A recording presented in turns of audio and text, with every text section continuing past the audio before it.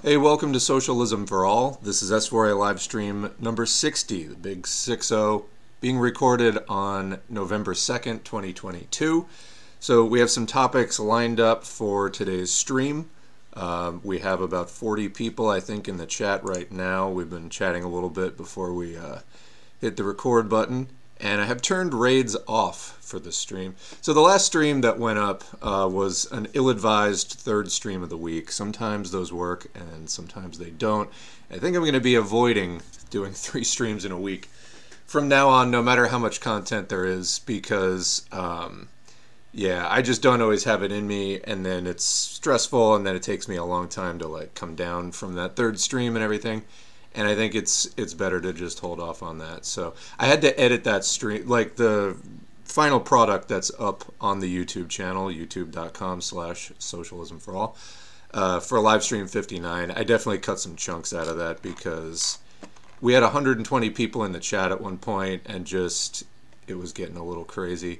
So just going to remind everybody who is in the chat right now, don't feed the troll. If a troll comes in, like there was one before, don't interact with them. I will eventually catch up with the chat. Yes, Cosmic Protocol Band, this is truly live. So yeah, the chat here, I actually read the whole chat, we interact with it, we have a discussion. So, you know, I'd rather have 40 people in the chat and have a real, you know, discussion than have like a million people in the chat and it's just sort of pandemonium. But anyway, there was a question that came up before we get into even the grab bag of stuff for today. There were a few comments that I wanted to just jump right into. So Flashy said, quote, MLs who admire trots like Michael Hudson. So first of all, I didn't know Michael Hudson was a trot, if somebody can give background on that. And second of all, so we did a thing about Kautsky's Ultra-Imperialism theory, which Lenin criticized heavily. Basically, Lenin saw it as a way of selling the kind of opportunism that would lead to workers participating in fighting for the bourgeoisie in World War I of, you know, quote, their various countries, even though it's really the bourgeoisie's countries. But anyway, people were talking about how does Michael Hudson's super-imperialism idea stack up with this. To be honest, I don't know. I'm not that familiar with Michael Hudson's work. But anyway, continuing the comment, the dude thinks he is slick, pushing the idea of super-imperialism, and thinks that we won't notice its relation to Kautsky's ultra-imperialism.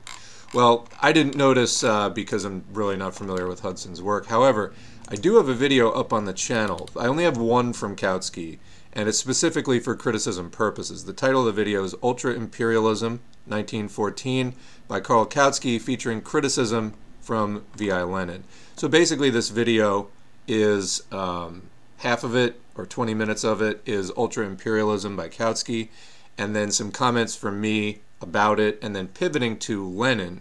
So Lenin wrote the introduction to Bukharin's Imperialism and World Economy in 1915, in which he directly attacks Kautsky's theory of ultra-imperialism. And basically he calls it opportunism for today, revolution sometime tomorrow. It's a bit reminiscent of the, was it Wimpy from Popeye, like I'll gladly pay you Thursday for a cheeseburger today. So what did Lenin say? If the quote that I'm thinking of is here, then opportunism... Oh, sorry. Here's the quote. In this tendency to evade the imperialism that is here, like here today in the moment that we're looking at, and to pass in dreams to an epoch of ultra-imperialism, which Kautsky was theorizing, it could be that after the inter-imperialist wars, there would be some ultra-imperialism in which the imperialists kind of worked out a peace among themselves and then sort of peacefully ruled. And it was this theory, and Lenin's like, probably not, but even if so, you know, well, actually, skipping back a bit, Lenin says, if it is thus impossible simply, directly, and bluntly to dream of going from imperialism back to, quote, peaceful capitalism, is it not possible to give those essentially petty bourgeois dreams the appearance of innocent contemplations regarding, quote, peaceful ultra-imperialism? So Kautsky was kind of saying, oh, we'll get through this war and then maybe the capitalists will figure things out and stop fighting with each other. So anyway, continuing the quote that I began earlier, to pass in dreams to an epoch of ultra-imperialism while evading the imperialism that's right in front of us, of which we do not even know whether it is realizable. This ultra-imperialism is basically a hypothetical. There is not a grain of Marxism in this. In this reasoning, Marxism is admitted for that, quote, new phase of capitalism, the realizability of which its inventor, Kautsky himself, fails to vouch for.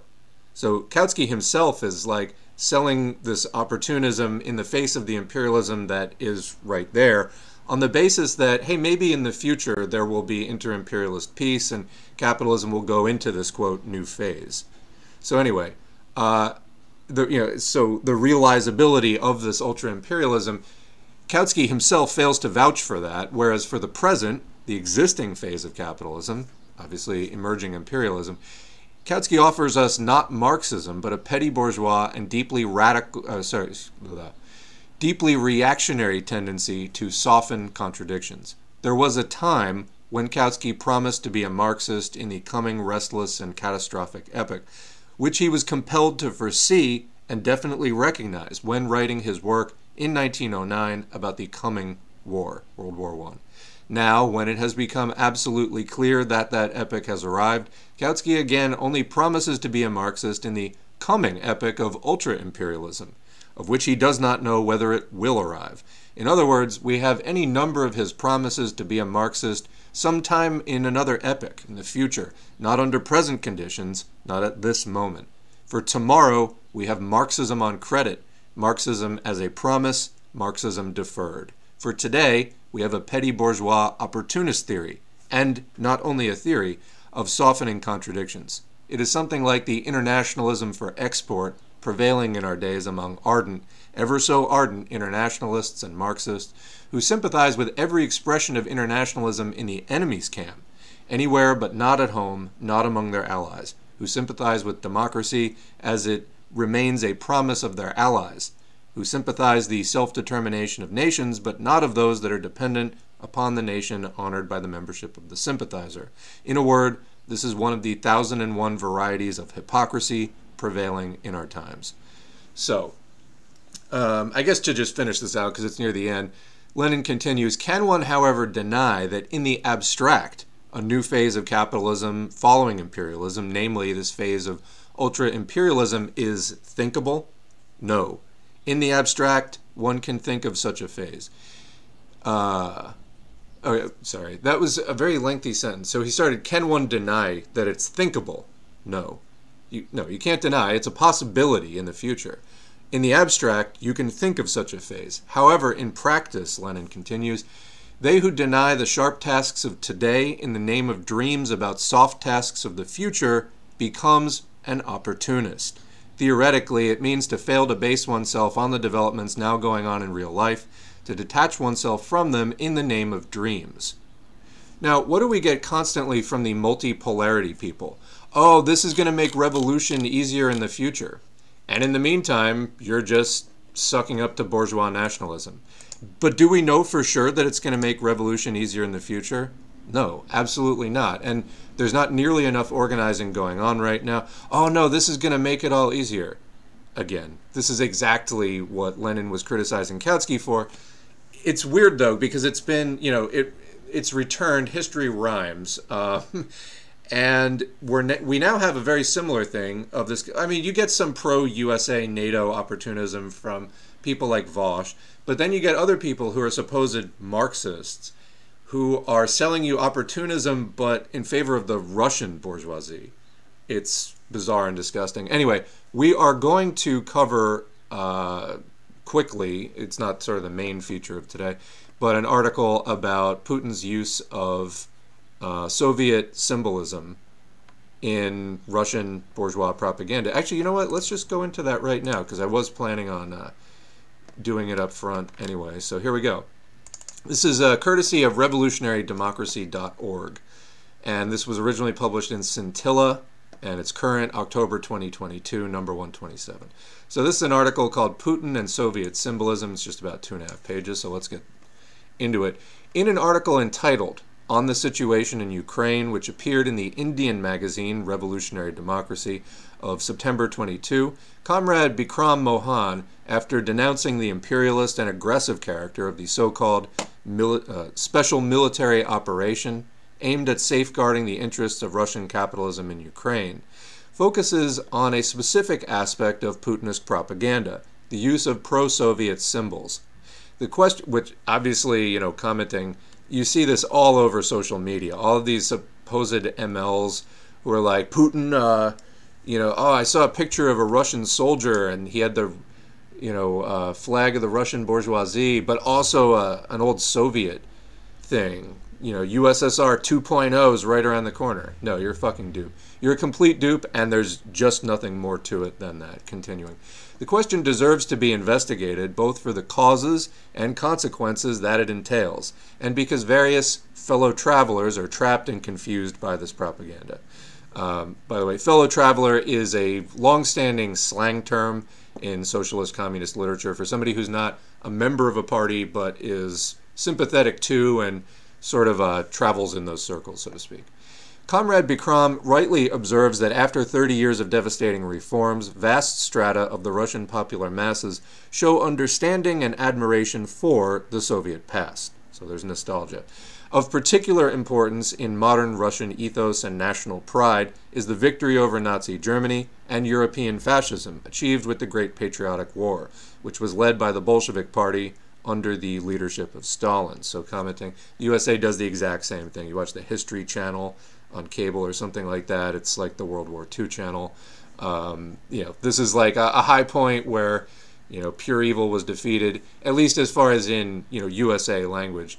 Of course, there was a bit more class analysis applied to it in the USSR. But anyway, yeah, that's a source of pride for all involved there. Of course, the U.S. then allied with the defeated Nazis in a pretty explicit way right after the war, but they don't highlight that so much on the History Channel. Anyway, the greatness and power of the state, talking about the USSR, that was based on the worker-peasant alliance under the hegemony of the working class, is an irrefutable historical fact with which any bourgeois government in Russia must deal. You have this worker-led history, in other words, that people are proud of. Can you live up to that? How do you deal with that in your bourgeois propaganda about how great your capitalist-led country is when people remember what the USSR achieved? It's a problem that the Russian bourgeoisie has to contend with in formulating their nationalism. Continuing, Comrade Bikram rightly observes that after 30 years of devastating reforms, so 91 to today, vast strata of the Russian popular masses show understanding and admiration for the Soviet past. Oh, that's nice. I clipped that one twice. All right. Even Putin, despite being a visceral nationalist and anti-communist, is forced, especially in times of war, to adopt in an open or subliminal way a propaganda based on the victories of the past.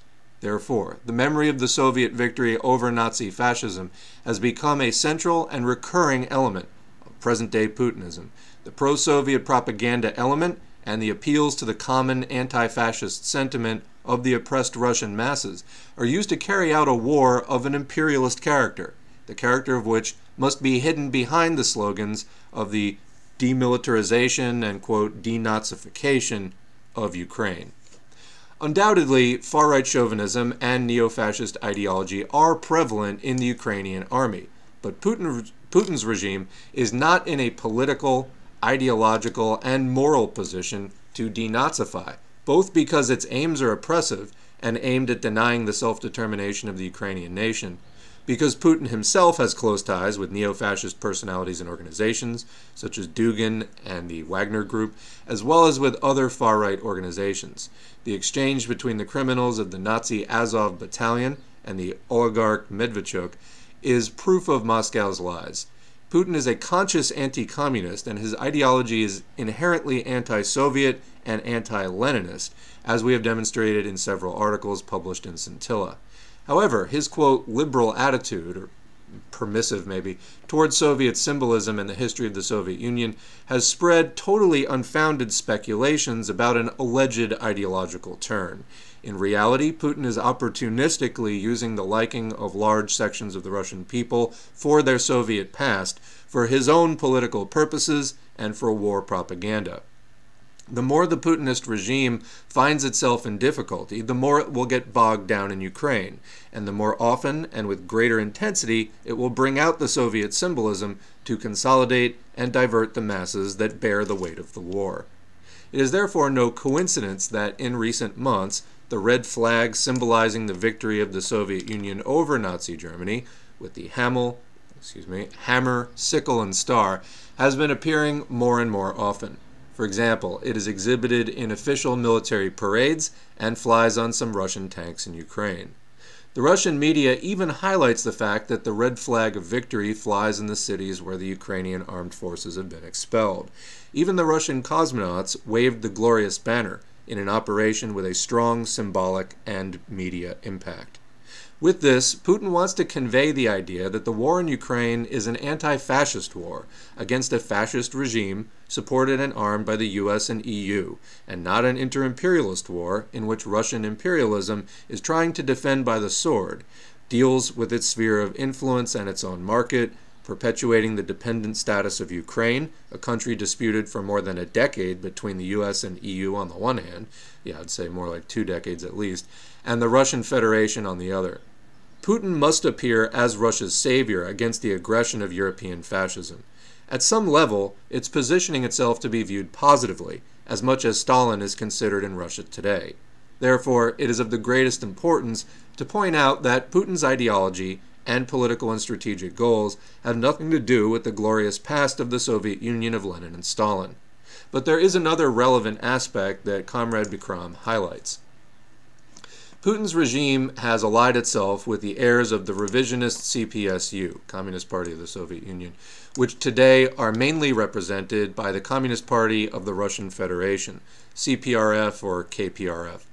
The CPRF constructs its rhetoric in favor of the unjust war of partition in Ukraine, based on the need to eradicate fascism and Western aggression.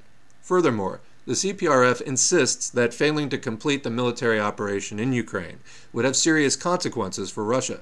This is not a coincidence. Revisionism is always on the side of capital and against the interests of the working class, regardless of the historical era or the social stages of development. Today, the CPRF is on the side of Russian capital, just as modern revisionism was against the working class and socialism in the Soviet Union and other Eastern Bloc countries. The CPRF, like other revisionist parties, does not recognize Russian imperialism because it is its permanent ally. Support for Putin's war effort is support for the destructive and aggressive character of imperialism. This has nothing to do with the struggle to rebuild the Soviet Union of Lenin and Stalin. The revisionists of today have allied themselves with the Putin regime and support an imperialist war in which Russians and Ukrainians are being killed by the tens of thousands, creating irreparable damage to thousands and millions of other people. An unspeakable suffering that is imposed in the name of the political, economic, and strategic interests of the opposing imperialisms. The Soviet flag of victory has nothing to do with this dirty war. Just to add here, there's another screen, but if I'm not mistaken, the Z symbol is also another reference to the victory over Nazism back in World War II. Again, this is like what the U.S. has been doing for some time. Russia hasn't launched a war quite like this on this scale since reverting to open capitalism, post 1991. But the U.S. has been doing this for a while. Like, if you remember the Iraq War, they tried to, make it out that Saddam Hussein was like the Hitler of the Middle East, etc. They always use this, like whatever is a source of pride, whatever is popular, they always just drag it out for bourgeois, nationalistic, imperialistic purposes. So, stop falling for it, for fuck's sake. This is like pretty basic communist stuff. So anyway, there must be no ambiguity in the struggle against the inter-imperialist war. Appealing to the pro-Soviet and anti-fascist sentiments of the Russian masses is a false and dishonest political and propaganda act, and as such must be denounced and exposed. Putin and the revisionists are misappropriating the symbols and glorious history of the Socialist Soviet Union, exploiting the just aspirations of vast Russian social strata who do aspire to social emancipation, peace, and the brotherhood of peoples, which Lenin's Soviet Union and Stalin had won.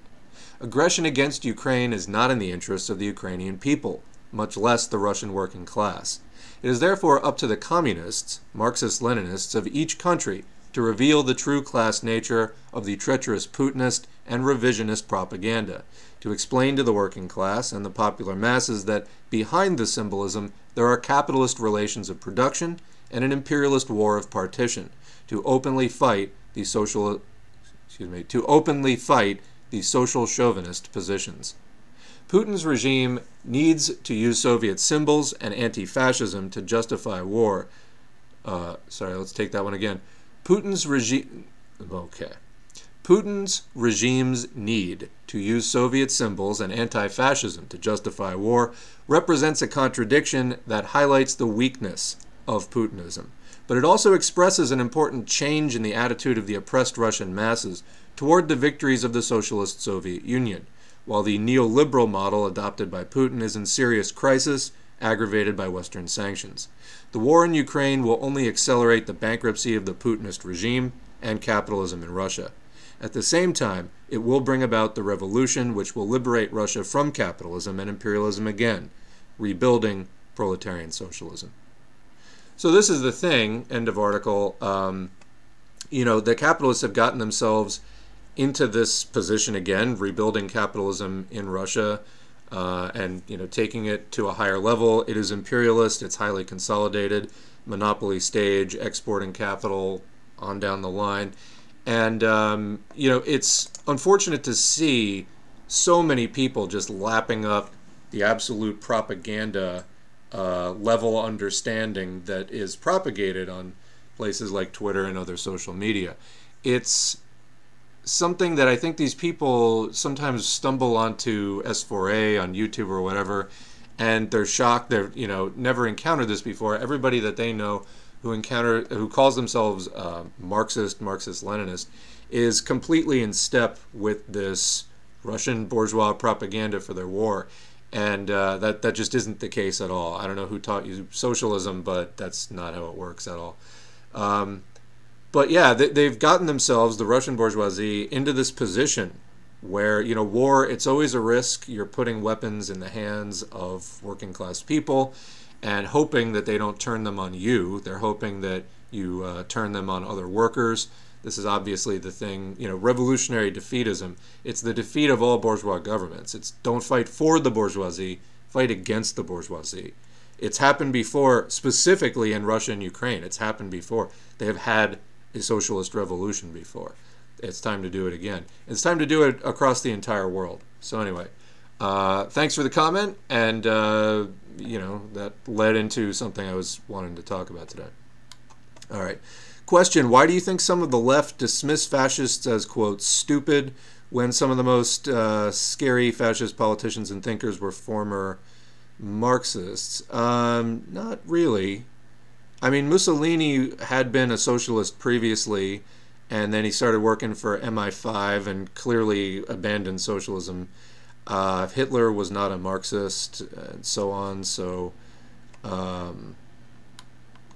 anyway. So why do some on the left dismiss fascists as like stupid or I guess incompetent?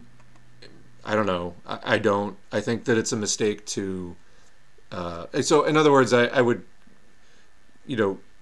question some of how the question was phrased. But yeah, I mean, sometimes you saw this with Bush and Cheney in the 2000s. So this was an fairly severe right turn in already right-wing U.S. politics at the time. But, George W. Bush was put up as a kind of stupid frontman. Also, people like Donald Trump, Obama, it was a different tactic. He was, smart and charming and young and all that kind of stuff. Yeah, you can't dismiss fascists as just stupid. Some of them are very ignorant, but not all of them really are well-read or educated on Marxism. So, Yeah, I don't know. I agree and disagree there, I guess. But yeah, don't underestimate fascists for sure. So, Hudson owns the rights to the works of Trotsky after Trotsky's widow died. I did not know that. He's a campist with no knowledge of Lenin's theory of imperialism and outright rejects the fact that class struggle is the main contradiction in conventional capitalist society. Well, I guess there's a reason I wasn't following him. But, yeah. So, see a troll that needs to be escorted out. There you go. All right. You know, I think it's sad. The troll came in with basically a KYS, and it's like, you know, if you're, like I'm going to listen to some random words on the screen from some troll. If you're in a position where that kind of online verbal attack from somebody is really affecting you deeply, it's time to log off for a while, really. You know, touch grass is usually used as a dismissive way, but I mean, truly, develop more offline interests. Like, I don't know, you know, somebody sees fit to come into a stream and just start blasting, like, you know, encouraging suicidal behavior. I don't know who that's exactly affecting, but it's not really going to do much here except get you kicked out of the chat. What makes someone a trot? Adhering to Trotskyism, which is, we'll discuss some other time. But yeah, basically, there was a power struggle in the USSR after Lenin's death. Two of the main contenders were Trotsky and Stalin. Stalin obviously won the struggle. Trotsky was not a good sport about it. But I mean, even prior to this, Lenin wrote a lot against Trotsky, who had been a Menshevik for a long period of time, became a Bolshevik kind of like really towards the end. And Trotsky had, you know, a long history of being all over the place, and Lenin did so, you know, just go to the S4A YouTube channel, search for Lenin on Trotsky. I forget the name of the thing, but it was like an hour of just kind of skewering Trotsky. And, you know, Trotsky did make major contributions to the Russian Revolution, but was not on the most solid ideological ground for most of the time that he was participating in the entire movement. And that just needs to be recognized. But it's also, you know, they'll criticize Stalin for having like a cult of personality. Trotsky, my God, it's 2022, they won't let it go, you know. And it doesn't really stand for anything except for Trotsky himself. Oh, look at how they treated my man Trotsky, etc. You know, so not a fan. They're also, in my experience, some of the most sectarian people around. My first real life experience with socialists was with Trots. It honestly put me off to getting more involved with socialism for a while. Actually, also, I was just watching the live stream, which I promoted in the community tabs yesterday. Paul Kaz, who is an older Marxist channel, hasn't made content for like 7 months, but did a live stream yesterday with Jacobin, and they were talking about their experience in forming a union in a factory.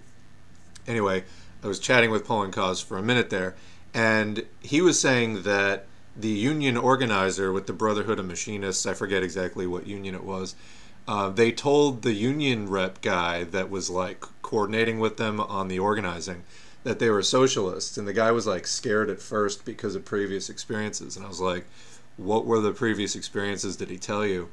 And apparently it was like he had some trots in his union who were like yelling at him, calling him like a class traitor and stuff. So trots, I just can't.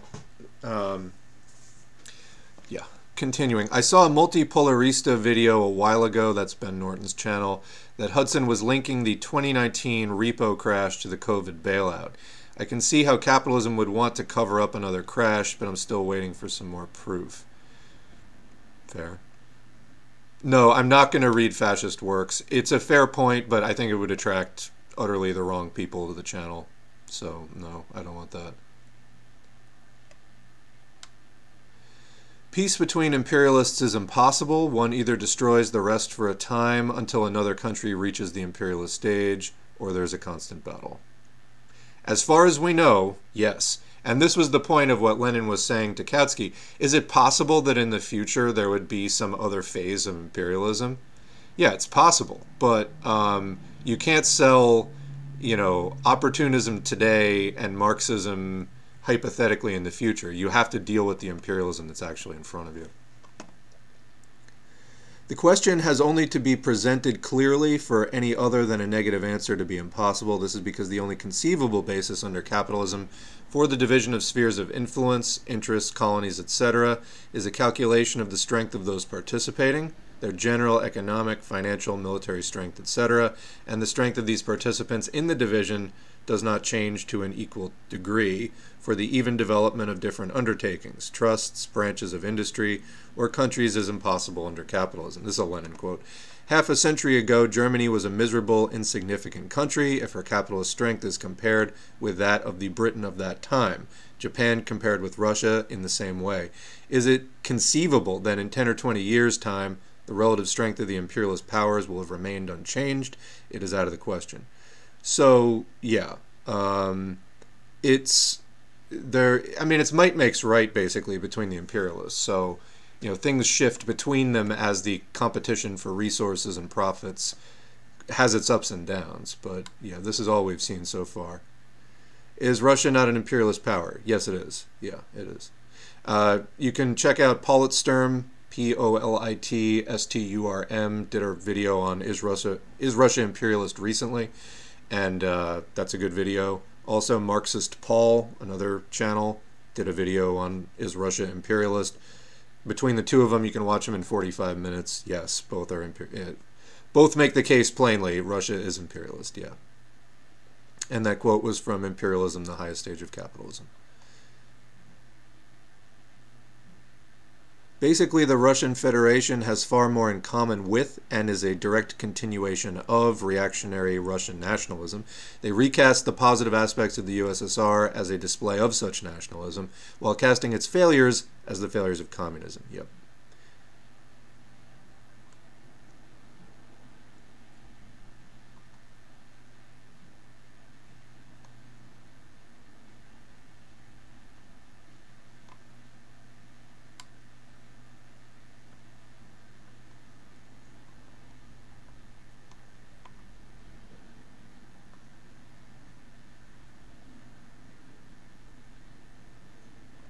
Alright, lots of discussion of various little snippets here in the chat.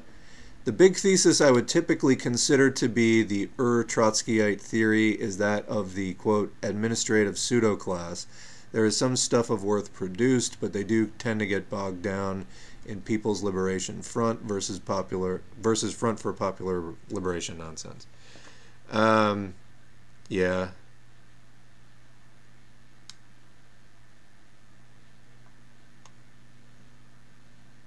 Russian defending Twitter is literally just doing it because there's a loud, self-sustaining echo chamber. Principal position is that of, well, I would go beyond saying of neutrality. It's revolutionary defeatism. But again, is the organizing going in that direction? It's got to go in that direction. This was the problem at the outbreak of the war, the invasion of Ukraine. It's just like when the U.S. invades places. Is there an organized socialist left that is able to do the appropriate agitation and organizing off of it?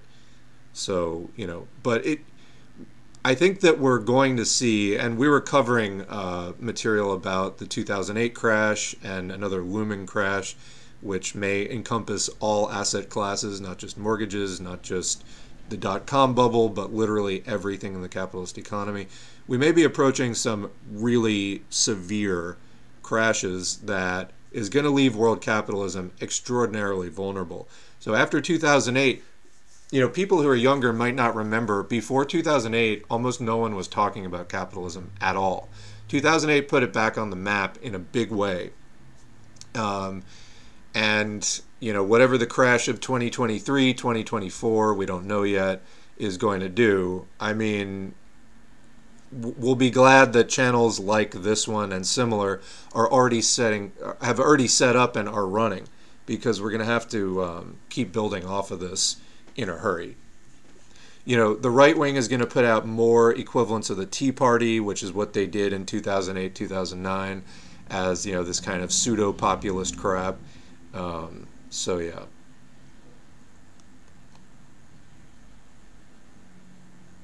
So, yeah, war is a racket run on workers. Russia is invading at behest of their capitalist class. I mean, that's who runs the country. Ukraine has a Nazi problem Russia is not trying to solve. Watch Marxist Paul on campism. Just got to get the word out. Honest actors will accept critiques. Yes, and we have to organize, absolutely. Rev Left Radio has an amazing interview with the Workers' Front of Ukraine, Marxist-Leninist, on the principled position in the Ukraine conflict. You know, and again, you know, having the principled position is great, but you also have to organize around it. And, you know, you have to out-organize places like the CPRF or KPRF, which we did in the last stream and in the community tab, a story about Nina Ostanina of the KPRF doing LGBTQ bashing legislation, sucking up to Putin. These are extreme opportunists that aren't communists despite what they call themselves. And there are smaller underground communist groups in Russia and Ukraine.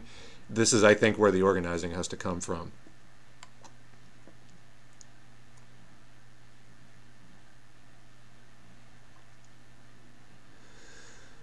Yeah, some MLs do cite this idea of revolutionary defeatism to support Russia, but that's a fundamentally flawed application of it. Revolutionary defeatism doesn't mean that you support any bourgeoisie. It means the entire bourgeoisie of all countries loses. So trying to apply it selectively to just your country and no one else's, it doesn't make any sense. But this is, I think, just how much nationalism has infected the communist movement in general. There's a place for nationalism in countries emerging out of feudalism and things like that, but by and large, there's a lot of nationalism in places where it does not belong in a fundamentally internationalist movement.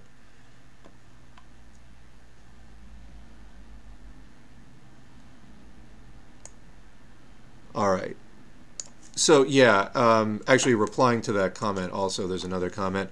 Of those, quote, MLs, actually read Lenin's work, The Defeat of One's Own Government in the Imperialist War. We have it on the channel. They would see that they are not taking on Lenin's position. They're actually applying Trotsky's straw man of it that Lenin attacks in that very same work. Yeah, absolutely.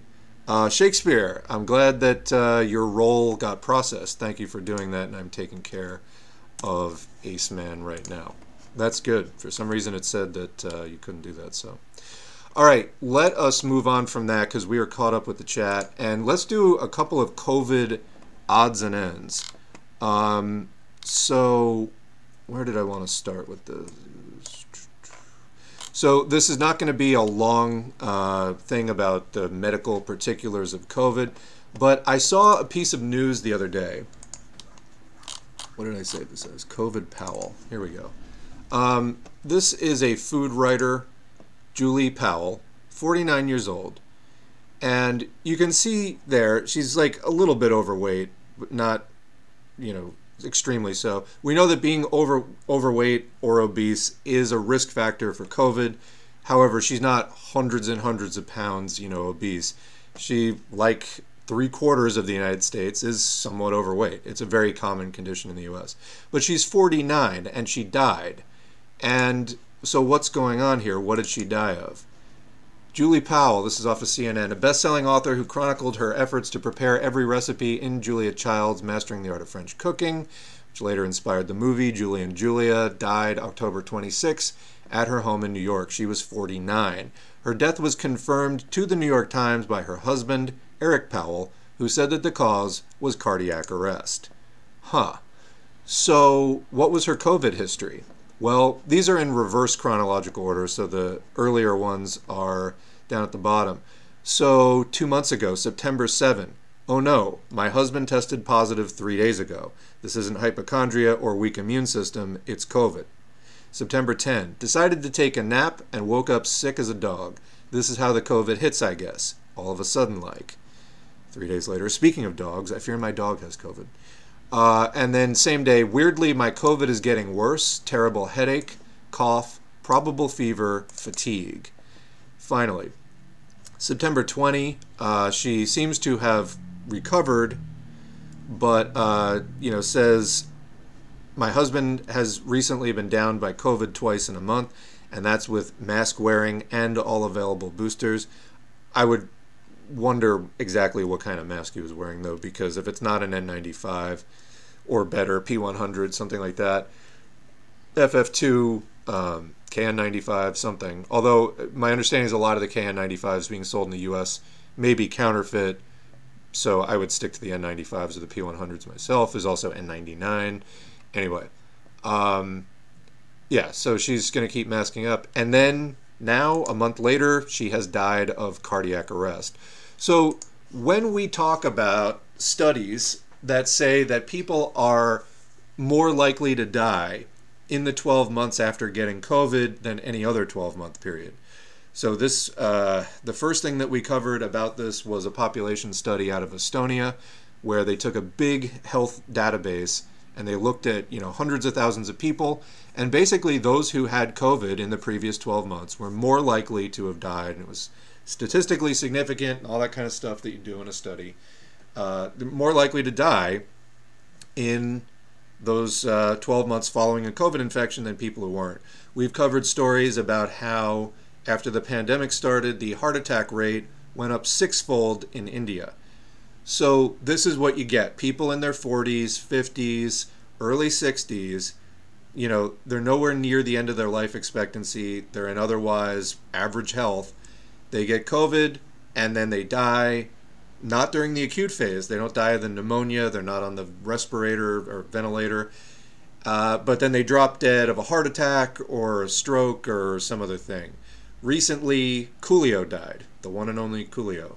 And he was in his 50s, and people were talking about COVID there. I don't have all the details on that one. But this is what it looks like when I talk about COVID shaving a decade or two off your life. Even if you live, it ages your organs dramatically. So what happened here, she had COVID, dropped dead about a month and a half later at 49 of cardiac arrest. So, this is exactly what we're talking about, of needing to contain this spread. Now, speaking of, I mentioned recently how Rochelle Walensky, director of the CDC, was telling people to wash their hands but didn't mention anything about masks. Then she got COVID about 10 days ago.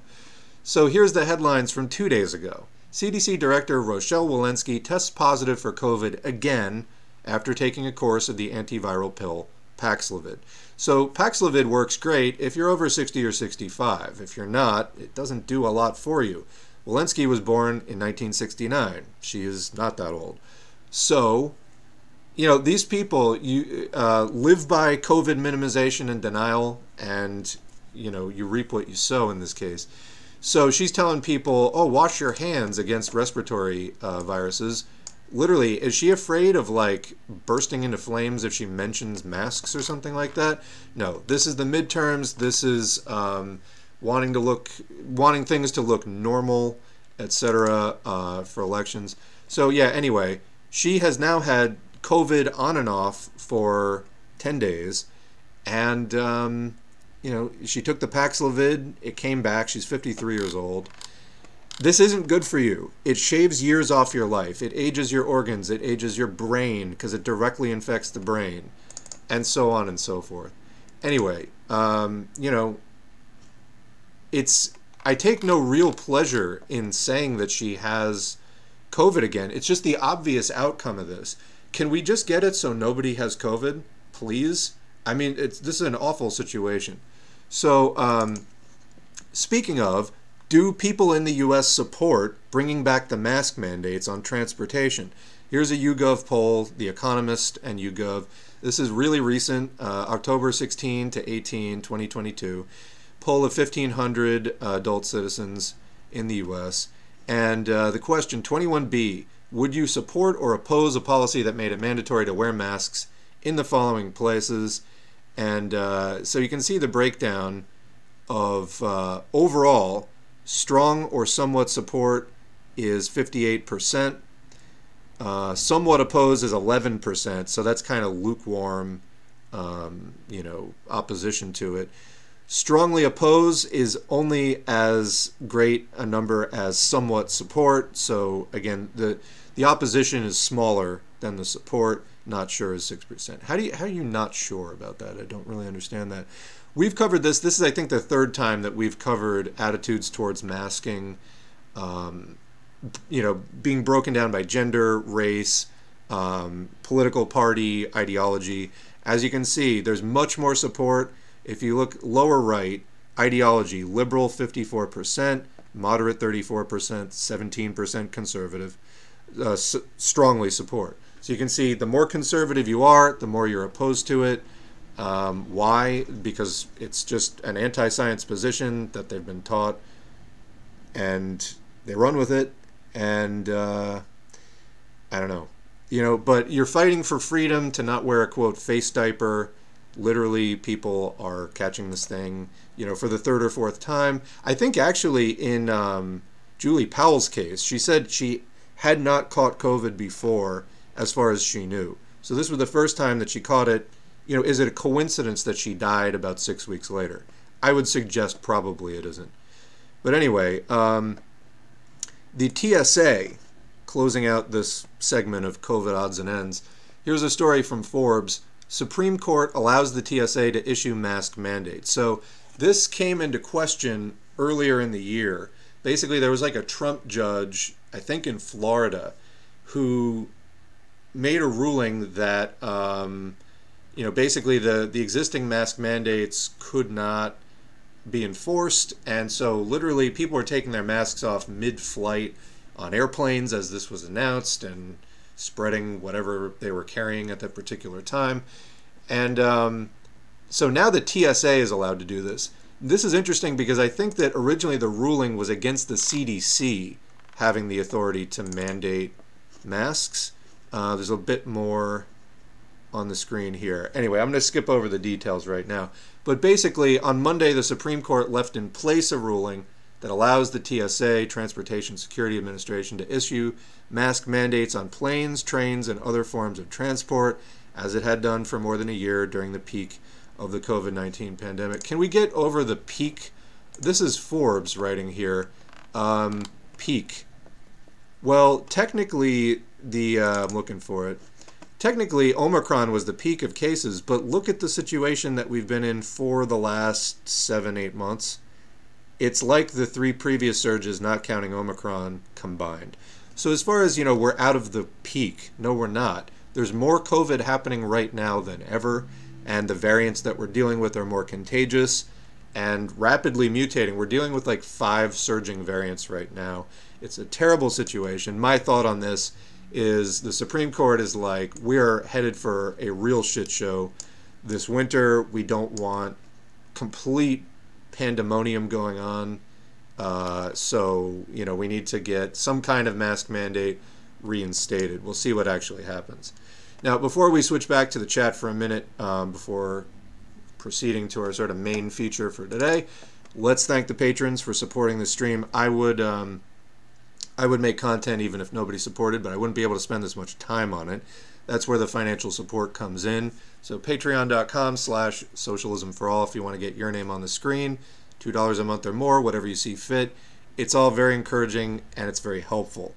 So appreciate the patrons a lot. Again, patreon.com/socialism for all.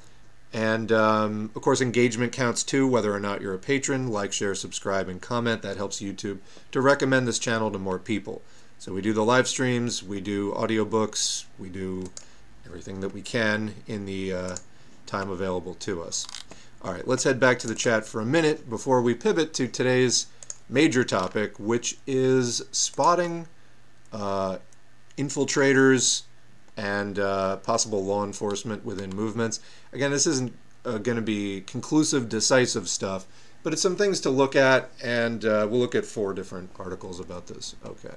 If we have time, we'll look at as many as we can. All right. What do we have?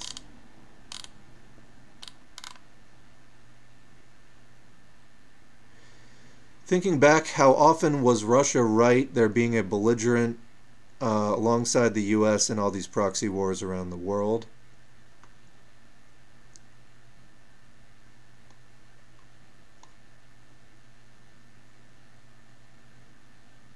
I can't describe how much I feel that the S4A channel is just an alternate universe. No one is having these kinds of conversations. It's refreshing and maddening at the same time. Yeah, you know, I hope that the channel's reach spreads and we'll get some more of this going in the real world. Because I agree, a lot of this stuff is just severely suppressed.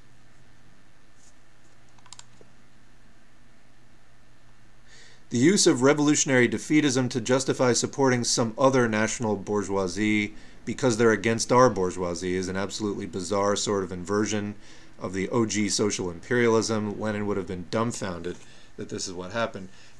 True enough. I mean, I facepalm every time I see it. Like, and, you know, what can I say except for I guess we've reached the limit of the idiocy and the absurdity, and we can only get better from here, hopefully.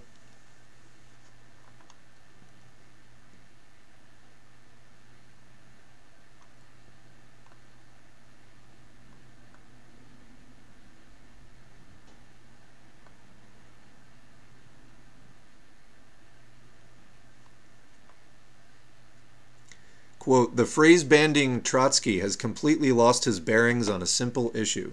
It seems to him that to desire Russia's defeat means desiring the victory of Germany. Bukvoyed and Semkovsky give more direct expression to the thought, or rather want of thought, which they share with Trotsky. But Trotsky regards this as the, quote, methodology of social patriotism. To help people that are unable to think for themselves, the Berne Resolution made it clear that in all imperialist countries, the proletariat must now desire the defeat of its own government. So yeah, so basically he was saying, Trotsky was saying, well, we're in Russia, and if you're saying that we want Russia to lose, then we want Germany to win. No, it means that you have a socialist revolution. So anyway, it's just, you don't want the bourgeoisie coming out of the war with the same or more power than they had going in. This isn't that complicated of a concept. But, you know, you see all the opportunists and revisionists just twisting and twisting because it's their fucking job. That's, you know, what they're out to do. They're allied with the bourgeoisie. The CDC is not inept. It could do a lot more. They're paid to be this way. Yeah. Yeah, it's meant to be shit so that people don't demand more public health funding, leading the way for full privatization. It was said of Rochelle Walensky that she was a really good COVID warrior prior to getting in, and then she got her marching orders, and here we are. You know, she's now had COVID for 10 days because she has to, you know, lead this minimizer denialist lifestyle. I don't think it's going to serve her very well. Yeah, big emphasis on the racial and income differences in this poll, and that's been every single time when we've covered it. It's the richer you are, the whiter you are, the more conservative you are, the more you're going to oppose the masking, and particularly black Americans support masking the most, are least likely to say that they feel that their children are safe in schools from COVID, things like that. So yeah, there's major... you know, when you break it down, race, class, gender, there's a lot going on there. I am sad to note that Mexico removed their mask mandates. Now only very few people are wearing them. I knew people who would get angry when once in Mexican airspace they had to put masks on in the airport. They raged the entire time. You know, which is the bigger inconvenience to you? Wearing a mask for however long you're in public, or having 10 or 20 years shaved off your life? But I don't know that people are always, you know, fully up to date on all the information about the health risks of COVID. So going back to, you know, the CDC being inept or whatever, there's a mountain of evidence that long COVID is very real, that not just long COVID, but just organ damage incurred during the acute phase that can last for years and years, is all this stuff is real. COVID has a lot of health risks that it poses outside of those first 3 weeks of the infection. Tons of long-term risks of COVID. Immune suppression because it infects your T cells. People have been showing reduced T cell counts who have had COVID. All kinds of things: brain damage, heart damage, liver damage, kidney damage, gastrointestinal disruption, muscle pain, nerve pain, all kinds of stuff. Unable to smell. All food tastes like literal garbage. Disruptions to your senses, your olfactory sense. This is what's going on. The CDC could be talking about this every single day. Instead, we get mask or vax. Completely undermines any sense of a collective response.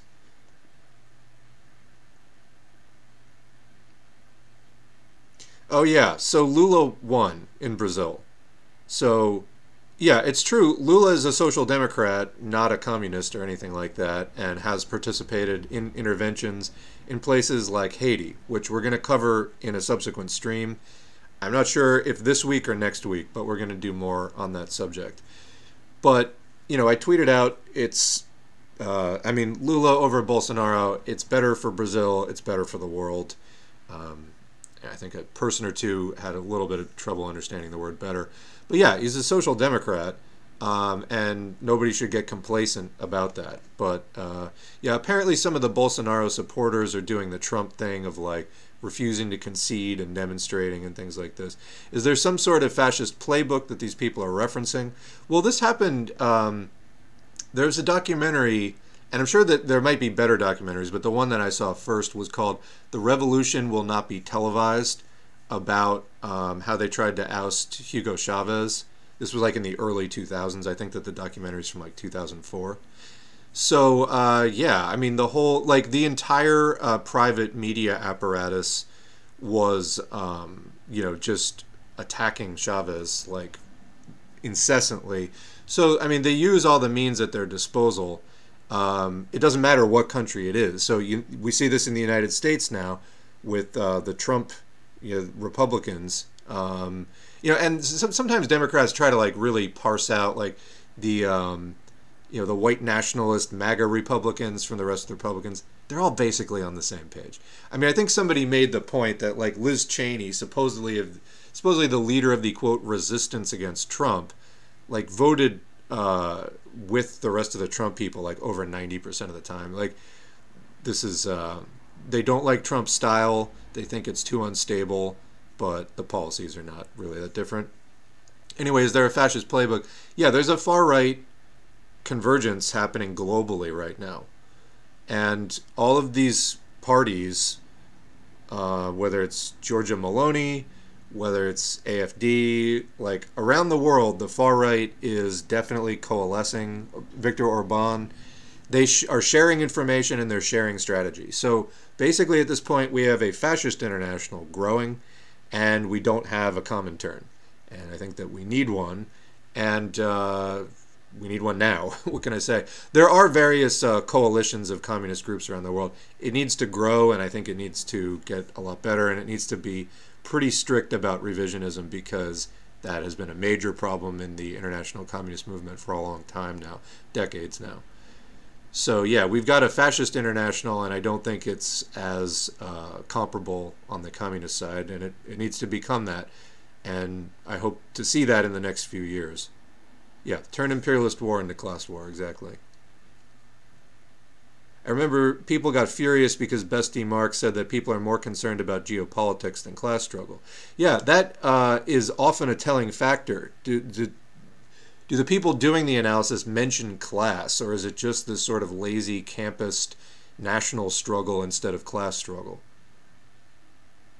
There is a certain point where you could say that national struggle in some ways, if it was a country that was run by the proletariat, could have a class struggle aspect to it. But that is not the case, when capitalist countries are fighting with each other. Strangely enough, I've become lactose intolerant in the last 2 years. Didn't think it could possibly be related to COVID. So the gut can be a reservoir of COVID. COVID can hang out in your body for months and months afterwards. The gut is a common place that it hangs out. It is possible that it is connected. The symptoms that people have reported from long COVID, the most common ones are brain fog, fatigue, and muscle pain, but there are many others. And yeah, it's possibly related, sure.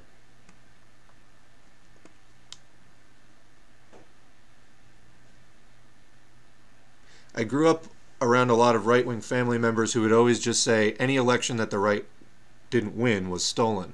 This is just part of their worldview that the political establishment has just embraced out of desperation. The instability it raises in their social order be damned. Yeah, everything's a conspiracy. Nothing's their fault. I mean, this is the aggressive, self-centeredness, the narcissism of it, where they're always right, everyone else is always wrong, facts be damned, just apply as much force as is necessary to achieve the results that you want. There's no real regard for truth or whatever. Yeah, it gets old really fast. I am shocked that Biden congratulated Lula rather than backing a coup. Brazil is very important geopolitically, even if Lula isn't exactly radical. Well, we'll see what happens, as far as Lula's actual rule. I think it's, between the Democrats and the Republicans, it is legitimately hard to say at this point that one is better than the other. They are somewhat different, but as far as better or worse, it's difficult to say in many cases. In this case, we'll see, what. But then again, this was, when Bolsonaro won, it was one of the first major elections that the right had won in a while. And it was really only because, or arguably only because Lula was thrown in jail on trumped-up charges. So, it was a bit of a deviation for Bolsonaro to win in the first place. The conservative victim complex is truly astonishing. They want to be the victim even when they're clearly being the oppressors. Well, again, see Russia right now. It's the kind of hypocrisy you must engage in when you are trying to rule over people, in an oppressive way, as the capitalists do. They're an exploitative minority. How do they appeal to the vast majority of people? They have to lie. They have to be deceptive. Bestie Marx was correct, as mentioned in a previous stream. These people who claim imperialism is at all times the internal struggle within each country is dead wrong, and Mao explains this clearly. It's the job of communists in colonized countries to tie the national liberation struggle directly to the class struggle. Otherwise, the bourgeoisie will stop halfway and become compradors. Once national liberation succeeds, the new principal contradiction is between the proletariat and bourgeoisie. Absolutely correct. So, yeah, I mean, this is like where people, I saw a lot of this back in March, trying to explain why support for Russia's invasion was wrong. And people are like, what about China? The CPC allied with the Kuomintang, the nationalists, to fight against Japanese imperialism. Yeah, and they also fought them on and off. And the whole idea was to keep the communists in the lead of that. So yeah, just like letting nationalism run amok and being like, imperialism is the primary contradiction, this is just completely wrong.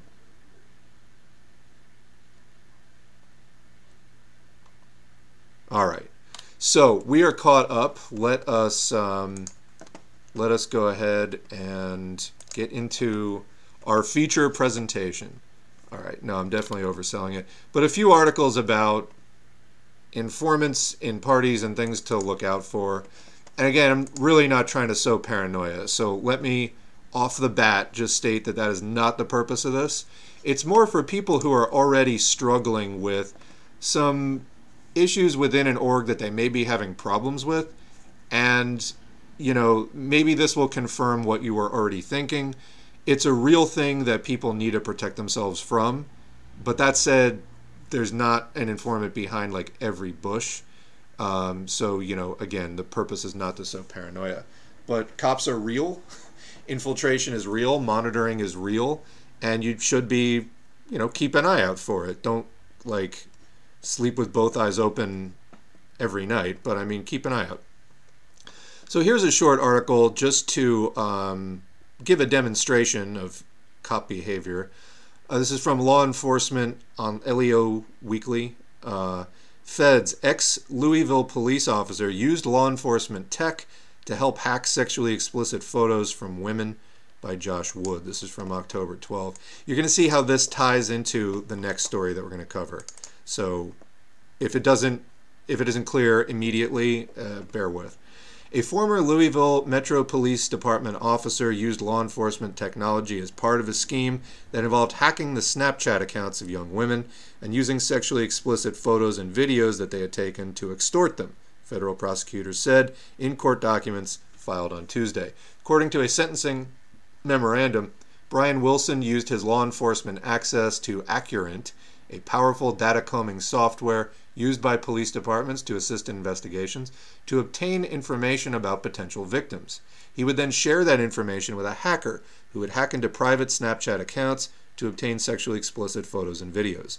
If sexually explicit material was obtained, Wilson would then contact the women, threatening to post the photos and videos online and share them with their friends, family, employer, and coworkers unless more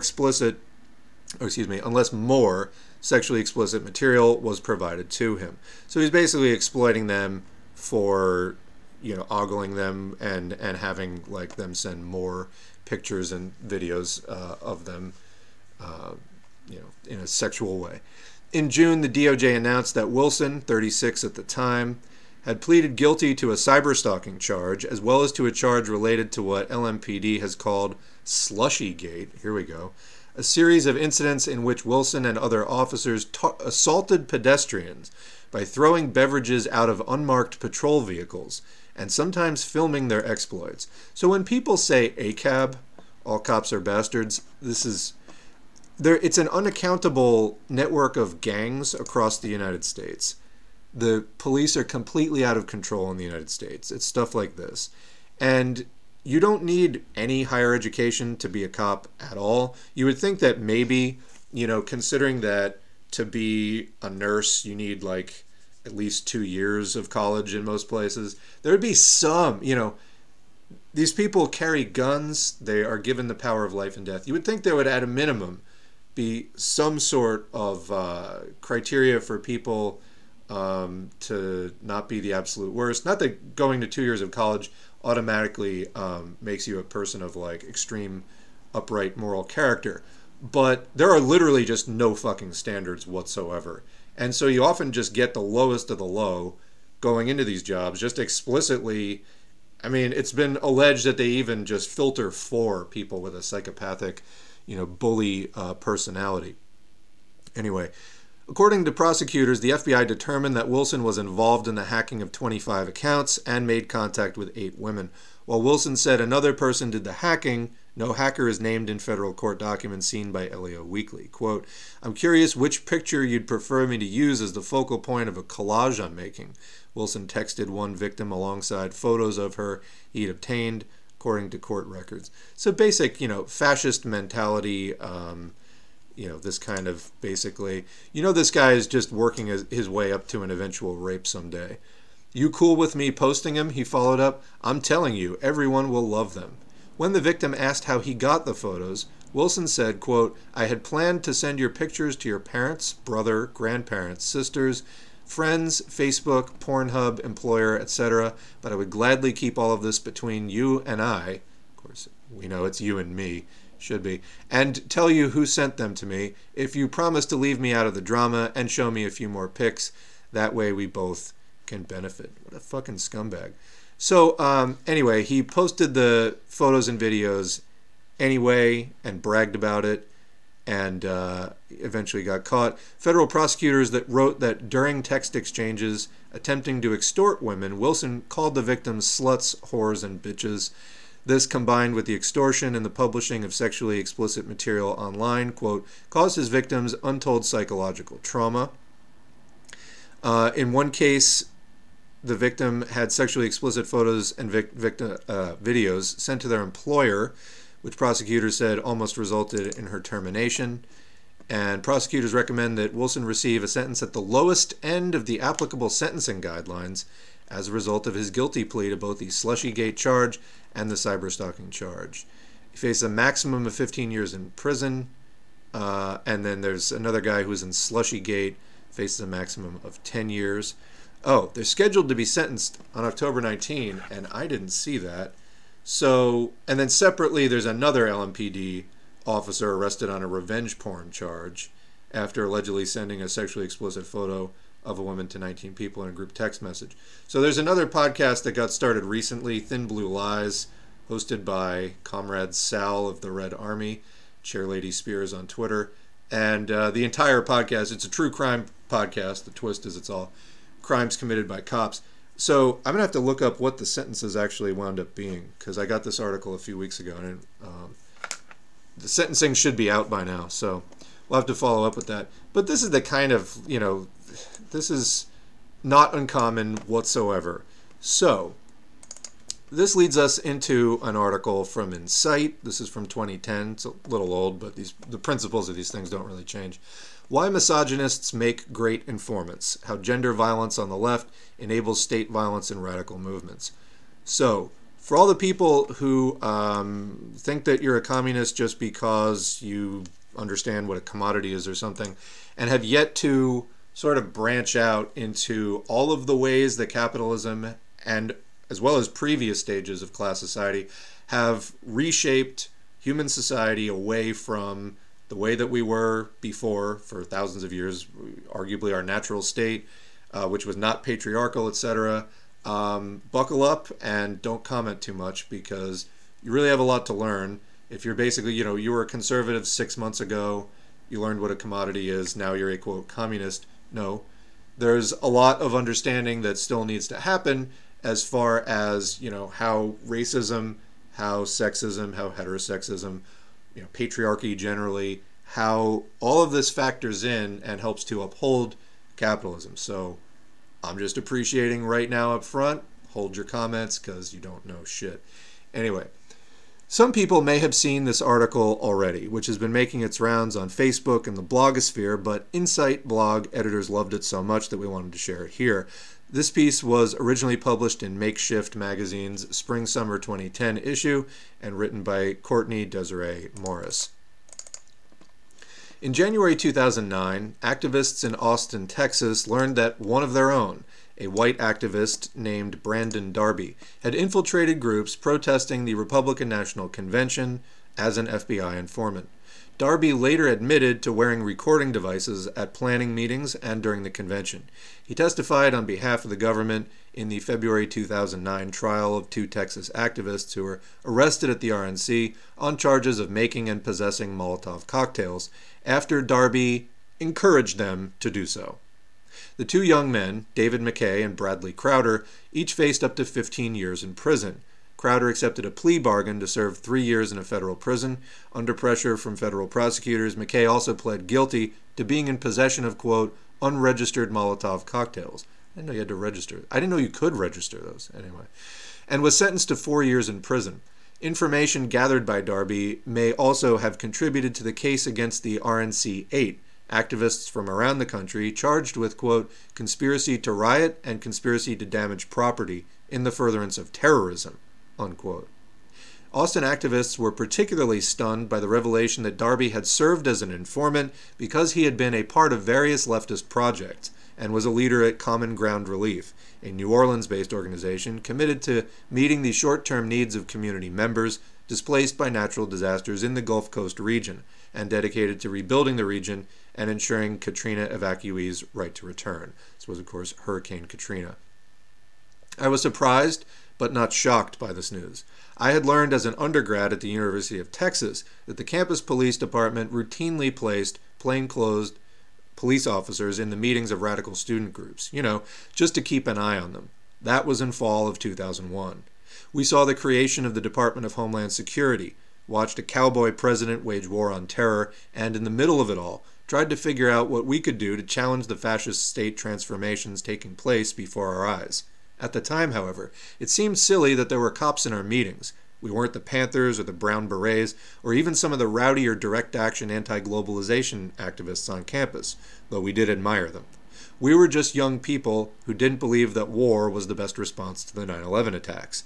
But it wasn't silly. The FBI does not dismiss political work. Any organization, be it large or small, can provoke the scrutiny of the state. Perhaps your organization poses a large threat, or maybe you're small now, but one day you'll grow up and be too big to rein in. The state usually opts to kill the movement before it grows. And informants and provocateurs are the state's hired gunmen. Government agencies pick people that no one will notice. Often, it's impossible to prove that they're informants because they appear to be completely dedicated to social justice. They establish intimate relations with activists, becoming friends and lovers, often serving in leadership roles in organizations. A cursory reading of the literature on social movements and organizations in the 1960s and 1970s, New Left period, reveals this fact. The leadership of the American Indian movement was rife with informants. It is suspected that informants were also largely responsible for the downfall of the Black Panther Party, and the same can be surmised about the anti-war movement of the 1960s and 70s. Not surprisingly, these movements that were toppled by informants and provocateurs were also sites where women and queer activists often experienced intense gender violence, as the autobiographies of activists such as Assata Shakur, Elaine Brown, and Roxanne Dunbar Ortiz demonstrate. I'll just add there, I have known more unsung female comrades who have reported things like, circa 1970, being told by the men in their organizations that it was their revolutionary duty to have sex with them, and so on. So this was the kind of treatment that we saw, and I wonder if anybody's going to point out, possibly in the chat, the Stokely Carmichael quote on the subject. Maybe it isn't that informants are difficult to spot, but rather that we have collectively ignored the signs that give them away. Here's an interesting thought, and let's reread that. Maybe it isn't that informants are difficult to spot, but rather that we have collectively ignored those signs which give them away. To save our movements, we need to come to terms with the connections between gender violence, male privilege, and the strategies that informants and people who act just like informants use to destabilize radical movements. Time and again, heterosexual men in radical movements have been allowed to assert their privilege and subordinate others. Despite all that we say to the contrary, the fact is that radical social movements and organizations in the U.S. have refused to seriously address gender violence as a threat to the survival of our struggles. We've treated misogyny, homophobia, and heterosexism as lesser evils, secondary issues, that will eventually take care of themselves or fade into the background once the, quote, real issues, racism, the police, class inequality, U.S. wars of aggression, are resolved. There are serious consequences for choosing ignorance. Misogyny and homophobia are central to the reproduction of violence in radical activist communities. Let me add here, people often say, hey S4A, what party should I join? The only things I steer people towards by name are either big tent stuff, like the Greens or DSA, which is for a number of reasons which I've explained over and over again. Being in the wrong organization can be literally life-shattering. I have talked to, and had this experience myself, being in a bad organization, and it just turns you off to doing any real-world work for years, potentially also creating, if there's a sexual assault involved, or something on that level, trauma that extends beyond the realm of just political activism. But yeah, this is not as uncommon as we would like it to be, and it's arguably because, in part, on the one level, we're trying to organize within a society where these things are viewed as fairly normal.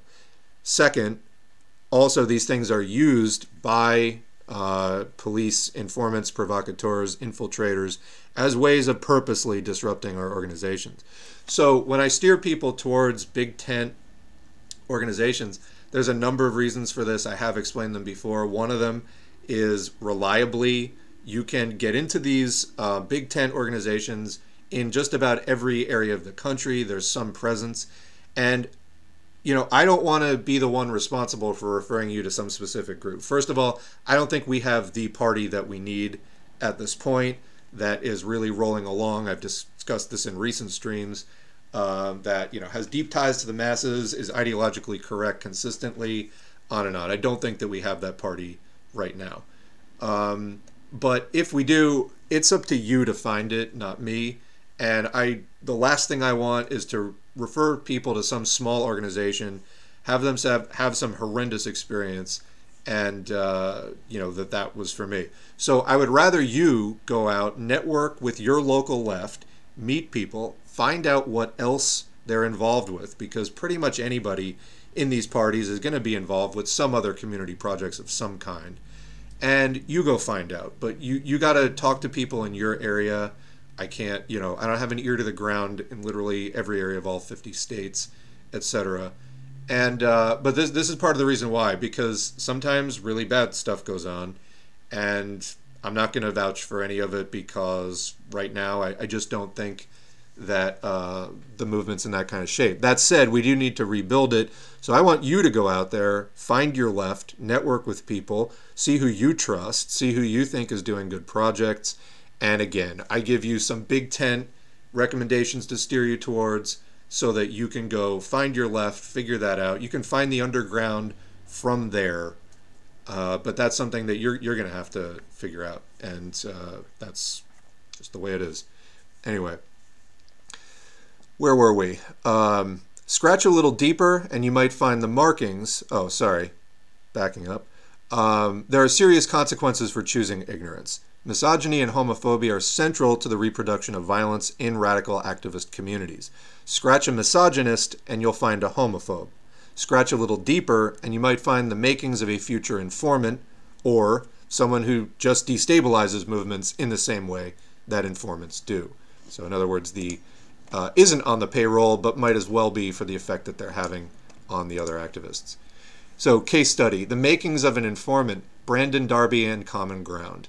On Democracy Now!, Malik Rahim, former Black Panther and co-founder of Common Ground in New Orleans, spoke about how devastated he was by Darby's revelation that he was an FBI informant. Several times he stated that his heart had been broken. He especially lamented all of the young ladies who left Common Ground as a result of Darby's domineering, aggressive style of organizing. And when those young ladies complained, well, their concerns likely fell on sympathetic but ultimately unresponsive ears. Everything may have been true, and after the fact everyone admits how disruptive Darby was, quick to suggest violent, ill-conceived direct action schemes that endangered everyone he worked with. There were even claims of Darby sexually assaulting female organizers at Common Ground, and in general being dismissive of women working in the organization. Darby created, by the way, every time that you post a comment online that, I quote, identity politics, meaning literally any discussion of racism, sexism, etc., is just like lib shit or a distraction from communism, you're contributing to this every time that you make comments like that. The problem in liberal idpol is the liberalism, not the idpol. So you can't seriously study capitalism, especially in a place like the United States, and not come to the conclusion that it's deeply intertwined with racism, with sexism, with heterosexism, because the sexism and heterosexism stem from patriarchy. That you can't deny that these things are intertwined with the way that capitalism is upheld. So to say that there's no discussion of any identity other than class, like race and gender or sexual orientation, just have nothing to do with anything, you're behaving in this same way. And for people in those statuses reading comments like that, you're just pushing them away. We don't allow comments like that here at the channel for that exact reason. Anyway, continuing. Darby created conflict in all of the organizations he worked with, yet people were hesitant to hold him accountable because of his history and reputation as an organizer, and his, quote, dedication to, quote, the work. People continued to defend him until he outed himself as an FBI informant. Even Rahim, for all of his guilt and angst, chose to leave Darby in charge of Common Ground, although every time there was conflict in the organization, it seemed to involve this guy, Darby. Maybe if organizers made collective accountability around gender violence a central part of our practices, we could neutralize people who are working on behalf of the state to undermine our struggles.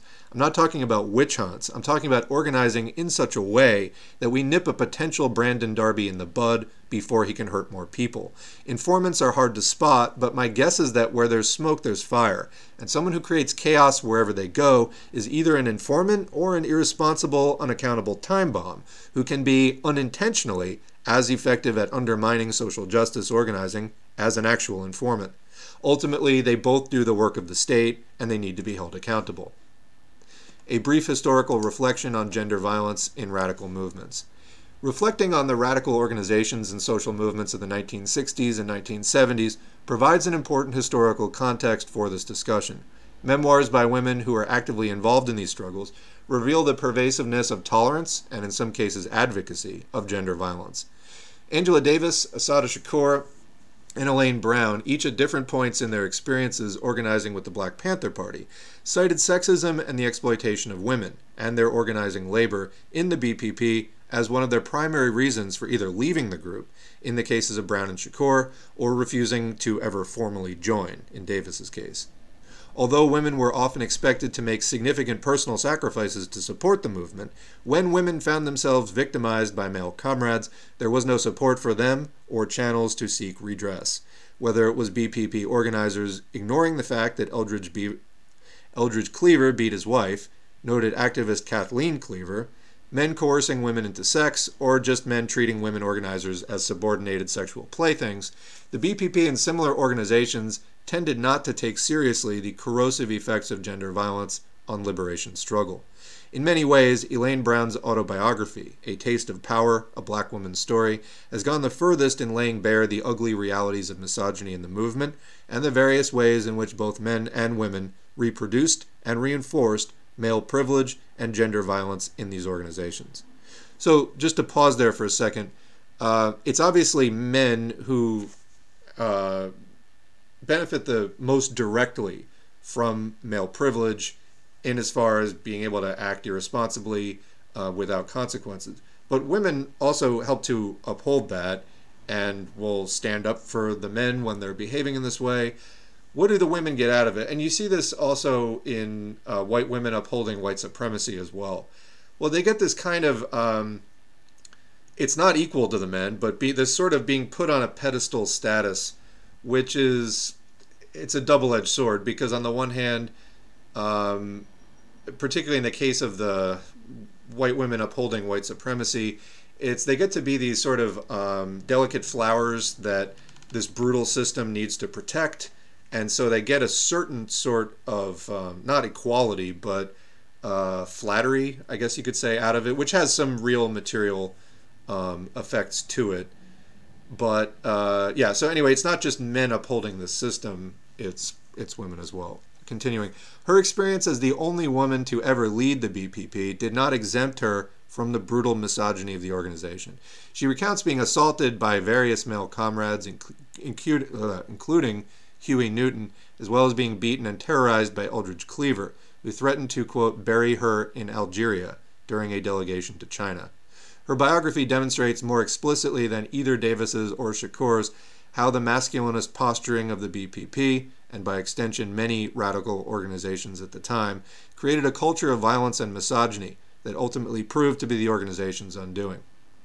So comment, like I said before, we're attempting to organize in a society which treats these things as normal. That's where the men learned these things from. At the same time, why are we organizing? We're organizing to change the society in which those things were learned and, you know, were taught as normal. And that's both overt and indirect, you know, as well. You can pick that up in many different ways.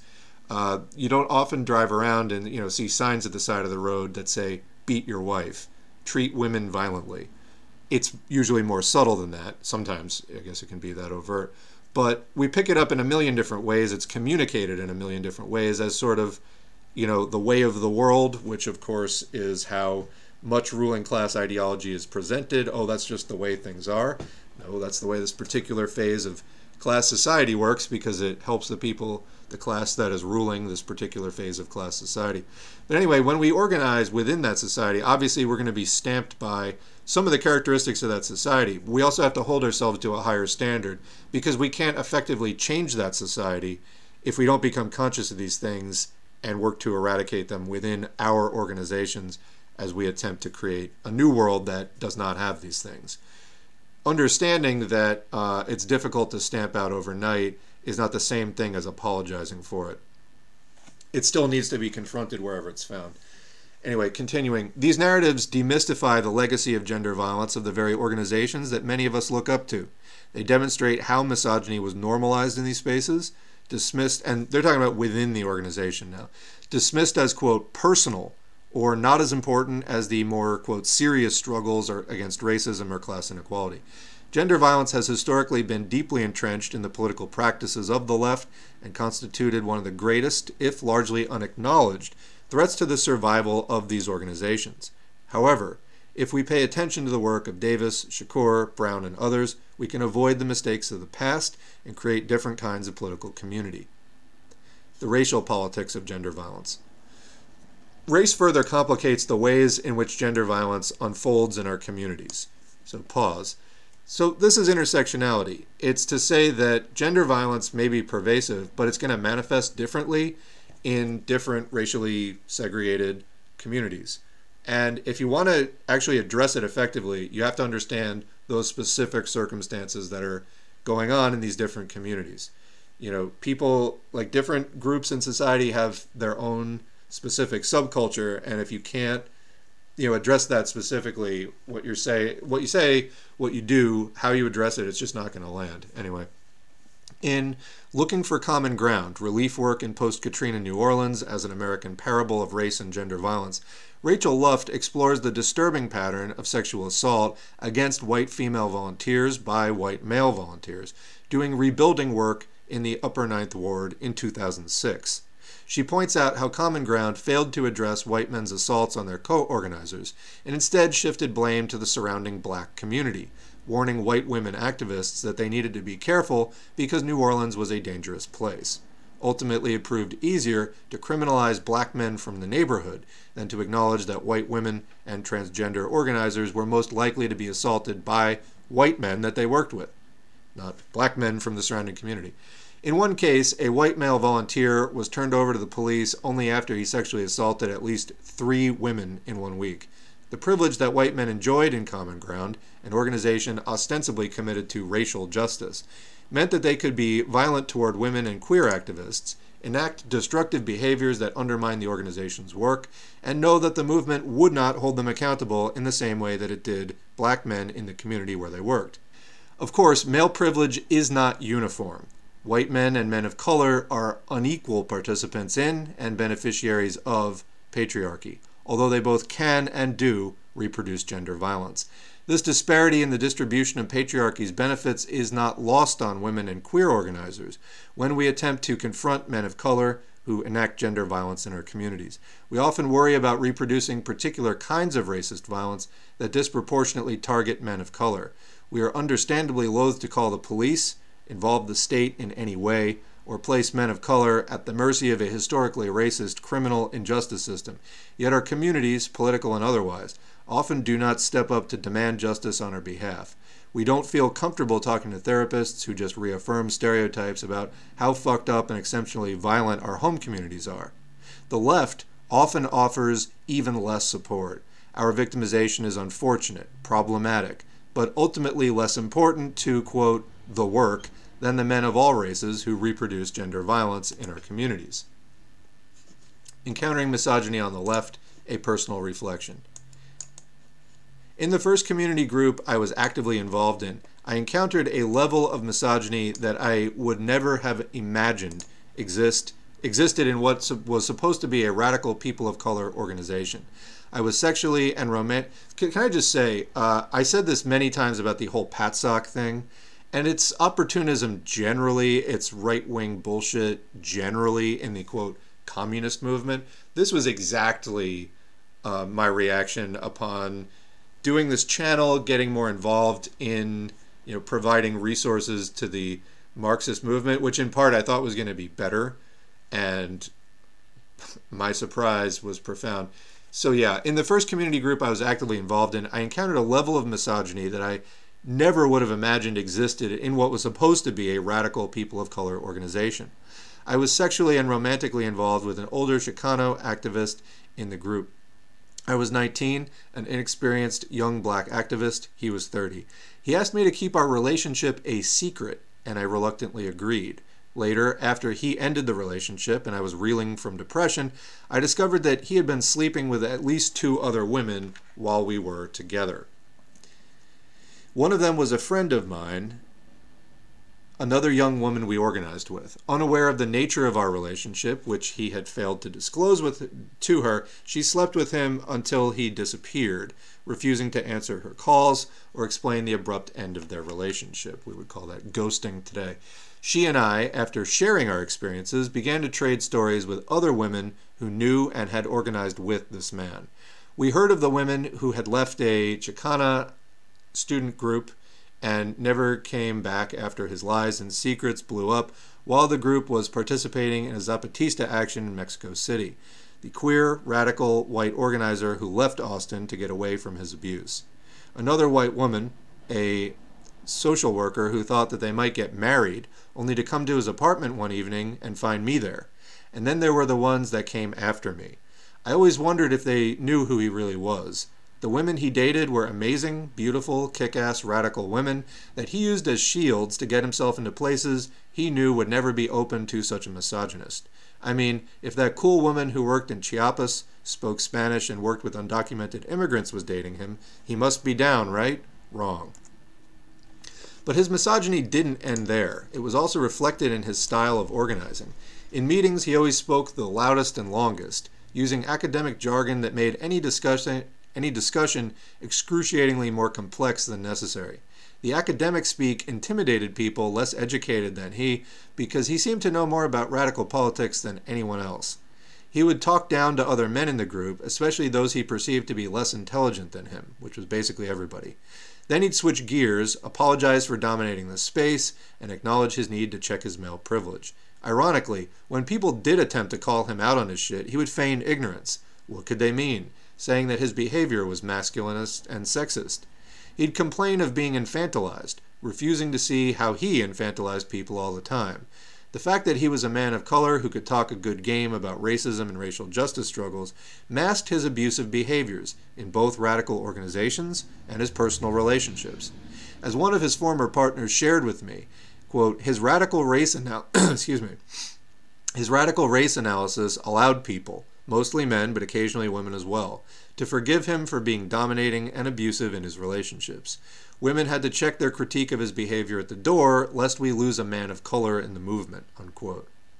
One of the reasons it is so difficult to hold men of color accountable for reproducing gender violence is that women of color and white activists continue to be invested in the idea that men of color had it harder than anyone else. How do you hold someone accountable when you believe that he is target number one for the state? I see conversations like this going on all the time, and you just wonder when people are going to get it. Unfortunately, he wasn't the only man like this I encountered in radical spaces, just one of the smarter ones. Reviewing old emails, I'm shocked at the number of emails from men I organized with that were abusive in tone and content, how easily they would talk down to others for minor mistakes. I'm more surprised at my meek diplomatic responses, like an abuse survivor, as I attempted to placate compañeros who saw nothing wrong with yelling at their partners, friends, and other organizers. There were men like this in various organizations I worked with.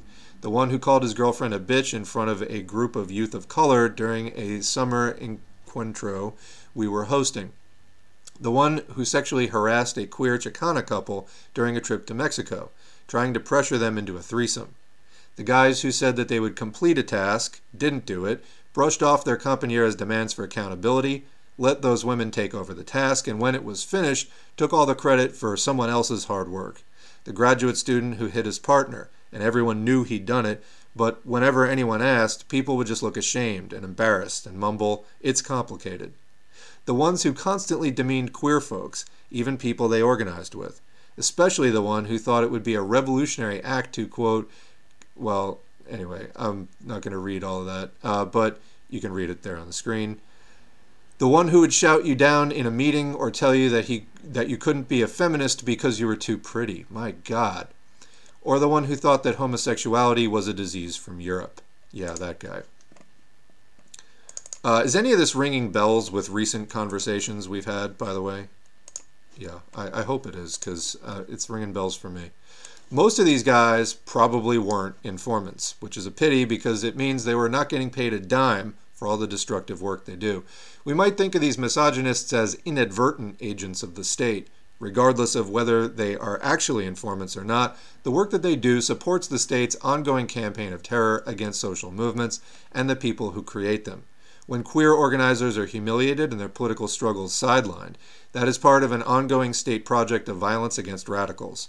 When women are knowingly given sexually transmitted infections, physically abused, dismissed in meetings, pushed aside, and forced out of radical organizing spaces while our allies defend known misogynists, organizers collude in the state's efforts to destroy us.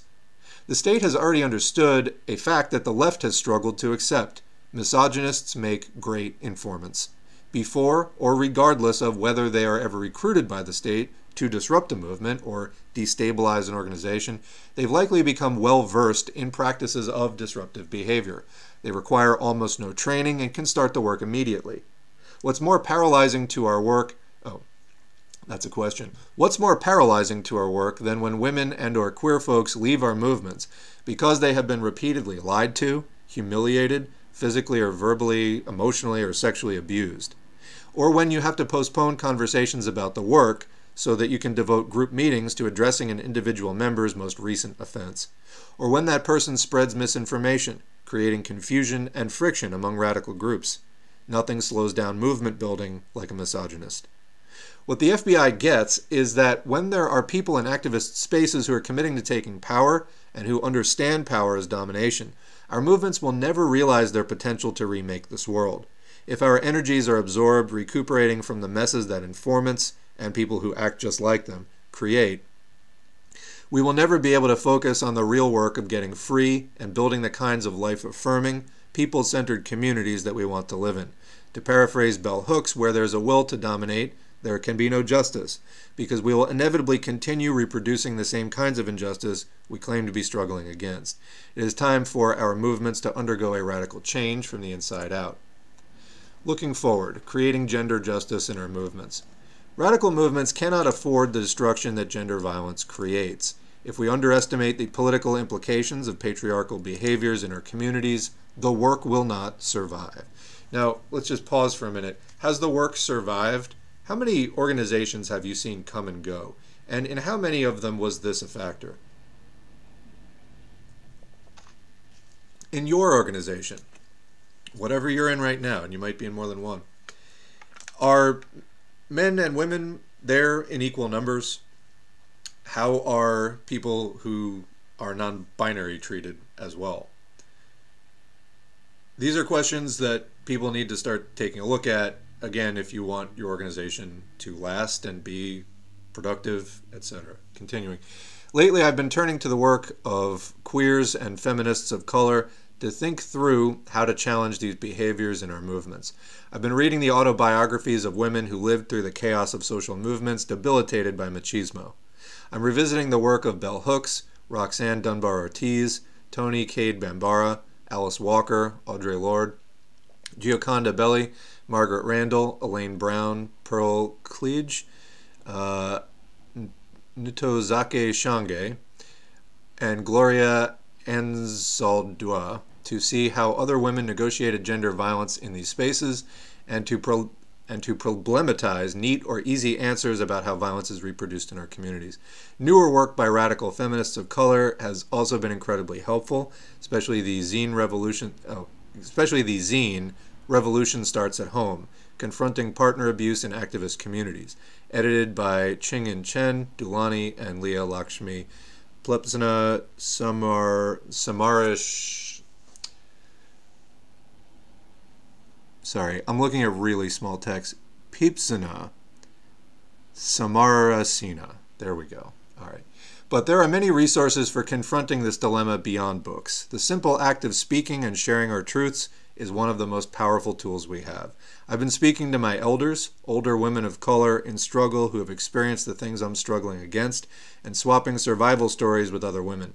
In summer 2008, I began doing workshops on ending misogyny and building collective forms of accountability with Christina Tsinsoon, an Austin-based labor organizer and author of the essay Killing Misogyny, A Personal Story of Love, Violence, and Strategies for Survival. We have also begun the even more liberating practice of naming our experiences publicly and calling on our communities to address what we and so many others have experienced. Dismantling misogyny cannot be work that only women do. We must all do the work because the survival of our movements depends on it. Until we make radical feminist and queer political ethics that directly challenge heteropatriarchal forms of organizing central to our political practice, radical movements will continue to be devastated by the antics of Brandon Darbies and folks who aren't informants but just act like them. A queer, radical feminist ethic of accountability would challenge us to recognize how gender violence is reproduced in our communities, relationships, and organizing practices. Although there are many ways to do this, I want to suggest that there are 3 key steps that we can take to begin. First, we must support women and queer people in our movements who have experienced interpersonal violence and engage in a collective process of healing. Second, we must initiate a collective dialogue about how we want our communities to look and how to make them safe for everyone. Third, we must develop a model for collective accountability that truly treats the personal as political and helps us to begin practicing justice in our communities. When we allow women and queer organizers to leave activist spaces and protect people whose violence provoked their departure, we are saying that we value these de facto state agents who disrupt the work more than we value people whose labor builds and sustains movements. So I think that those 3, the 3 key steps to begin with, you can apply. That's nothing should be too controversial about that. As angry as gender violence on the left makes me, I am hopeful. I believe that we have the capacity to change and create more justice in our movements. We don't have to start witch hunts to reveal misogynists and informants. They out themselves every time. They refuse to apologize. They take ownership of their actions, start conflicts, and refuse to work them out through consensus, mistreat their compañeros. We don't have to look for them, but when we are presented with their destructive behaviors, we have to hold them accountable. Our strategies don't have to be punitive. People are entitled to their mistakes, but we should expect that people will own those actions and not allow them to become a pattern. In the end, we have a right to be angry when the communities we build that are supposed to be the model for a better, more just world harbor the same kinds of anti-queer, anti-woman, racist violence that pervades society. As radical organizers, we must hold each other accountable and not enable misogynists to assert so much power in these spaces. Not allowing them to be the faces, voices, and leaders of these movements. Not allow them to rape a compañera and then be on the fucking 5 o'clock news. In Brandon Darby's case, even if no one suspected he was an informant, his domineering and macho behavior should have been all that was needed to call his leadership into question. By not allowing misogyny to take root in our communities and movements, we not only protect ourselves from the efforts of the state to destroy our work, but also create stronger movements that cannot be destroyed from within. 2 footnotes there. 2 footnotes there. I use the term gender violence to refer to the ways in which homophobia and misogyny are rooted in heteronormative understandings of gender identity and gender roles. Heterosexism not only polices non-normative sexualities, but also reproduces normative gender roles and identities that reinforce the logic of patriarchy and male privilege. 2. I learned this from, I'm not sure which thing that this was a footnote off of, but anyway, I learned this from informal conversations with women who had organized with Darby in Austin and New Orleans while participating in the Austin Informants Working Group, which was formed by people who had worked with Darby and were stunned by his revelation that he was an FBI informant. So I'm guessing that that Ambien ad was courtesy of like some sloppy copy pasting into this article. But anyway, yeah, that was Courtney Desiree Morris, and I'm not sure if the blog is still up, but creolemaroon.blogspot.com. All right, let's end it there for today. I'm going to go into the chat, so we'll have some discussion of this, as I'm sure people have thoughts about it. But I had more articles. We'll continue those in the next stream. But let's see what's going on in the chat right now. All right. So coming off of the Russia discussion, the campism has gone so far that some of these idiots literally try to say that the Russian Federation is socialist. Yeah, I haven't seen it myself at this point, but no doubt, no doubt.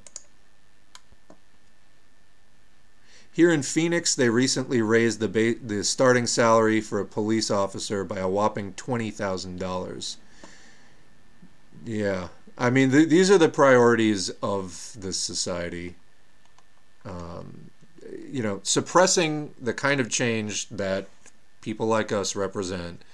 They are willing to fund that all day long. The political ads in Chicago and crime news stories are going crazy to try to elect some tough-on-crime politicians. Really, crime should be a scathing indictment on the city's $2 billion plus police budget, ACAB, yeah. Houses, jobs, and schools, stop crime, not policing, and healthcare. The cognitive dissonance of conservatives and libertarians who cry about freedom all the time are the first to defend police brutality and are the ultimate bootlickers for the police.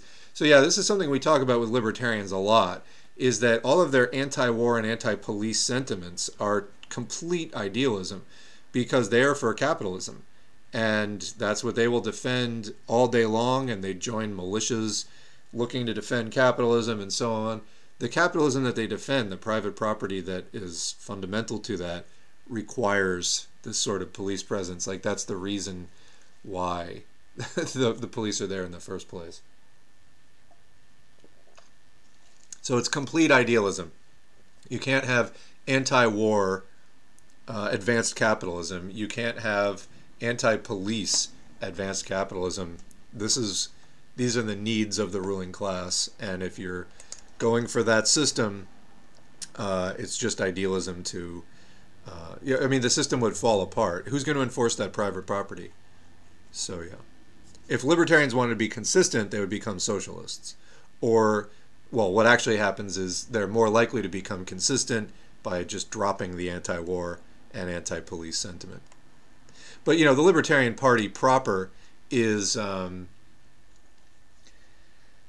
able to hide behind the fact that they have not really attained much state power, so they don't have to be on record as supporting the wars and supporting the cops and all that shit. But, you know, if they ever were to attain more power, that's the only way you can hold capitalism together. This is what informants are told to do in the little guidebooks, encourage people to do illegal things so that arrests can be made. Yeah, that's, I mean, it can be entrapment if they do it wrong, but they definitely, they try to do it anyway. Let that be a reminder to register your Molotov cocktails. Yeah, that's a new one on me. I don't know why you'd have Molotov cocktails sitting around long enough that it would. It seemed to me that those are almost by nature temporary items. Like, people don't just have, like, you know, shelves full of Molotov cocktails laying around. That seems like that would be a huge liability to whoever was storing them. But anyway, being a fake lover for small-time protesters for a corporate state, what a pathetic existence. Yeah, so continuing, imagine you meet your significant other in an org and years later you find out they're an informant, and this was the person to the whole, lighting the match to the whole org. Yeah, this has happened. I think that there was a famous case in the UK with environmental activists where a woman, female activist, was very involved with the group, and some male, you know, comrade came along and got her pregnant, and she drops out of the org and this and that. Turns out the guy was an undercover cop assigned to the group, and she's literally carrying the guy's kid now. So, like, yeah, that happens. That definitely happens.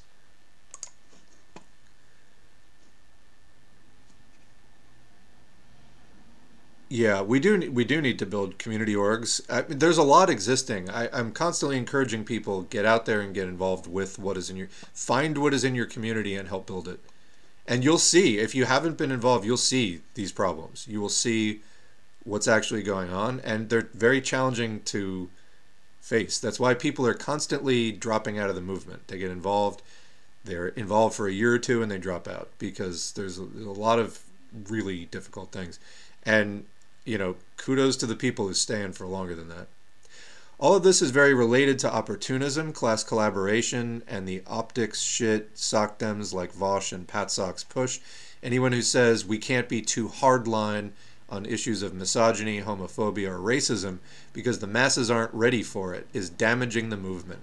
Do not kowtow to the right. Our base is in the most oppressed, not the people made uncomfortable, even by simply referencing such, you know, race-based oppression, gender-based oppression, etc. Absolutely, absolutely. This is why, you know, we fought that stuff so much, because it literally is just going to drive people out of the movement. It does the work of the cops, whether they're cops or not. I mean, we know a lot of these people basically are tied to the LaRouche movement, Schiller Institute, And that makes a lot of sense in hindsight, because LaRouche would be an informant and share intelligence with governments. You know, that was part of what they did. So that's not surprising at all. You see people like Infracell and Maupin and stuff pushing these, you know, basically coddling racism, coddling anti-Semitism, coddling sexism. That's what they're there to do, and it's massively disruptive to the movement. I had no idea about this history. Thanks for covering this. Patriarchy and left parties here seems as deep-seated as caste in India. We can't compromise on these issues, even with people as idolized as Huey. Yes. The Cuban revolutionaries dealt with very similar issues, machismo, homophobia, and such. Yeah, machismo, also known as male chauvinism, and such. Luckily, they mostly overcame it, but there's still work to be done, obviously. Basically, you can take the pig out of the pig pen. Well, you can take the pig pen out of the pig, but you know, we get stamped by the society that we're socialized into. So, you know, it depends. Partly whether you had radical parents, whether you had conservative parents, whatever. That may give you sort of a leg up or a disadvantage. But, yeah, I mean, as we become communists and we start to do this work, it's got to happen fast. Otherwise, you're going to be... and yeah, weirdest place for an ambient ad. That was bizarre. I guess they said it was on Facebook and things like that. I wonder if it just got copy-pasted sloppily from that. But anyway, yeah, by the time that you become a communist and you're becoming active in organizations, you've got to make it an absolute priority. Otherwise, you will wind up wrecking the org in one way or another. Or it may not be actively you who's out there womanizing or whatever, but you could be the one that is turning a blind eye to it. Or you could be the one where somebody says something to you like, hey, so-and-so did this or said this, and you might explain it away or whatever, and that helps to destroy the organization as well, because it's just horrible for everyone involved. And I'll tell you, you know, from a lot of experience, people do come out of organizations like that with really...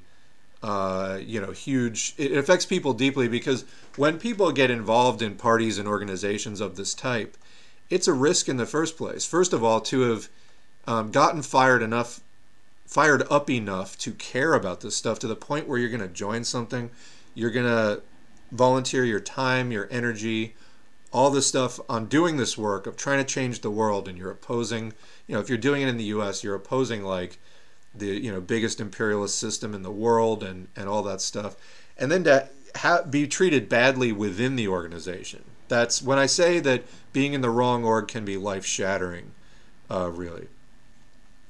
So, comment, I'm in a group in Myanmar, mostly MLs. This type of stuff is very common, transphobia especially. Yeah, I mean, I've been attacking this stuff since late 2020, and, you know, people's ignorant responses to this have gotten a lot of people banned. Unfortunately, I can't push back on it in all of the ways that I would like. I can't have, you know, dialogues with tons of anonymous people who, I don't know, you know, might be literal, like paid cops at a troll farm. I don't know. But we can address it in content, and, you know, we've done some of this indirectly through the PATSOC discussions, talking about people like Maupin and Infracell and why they're wrong.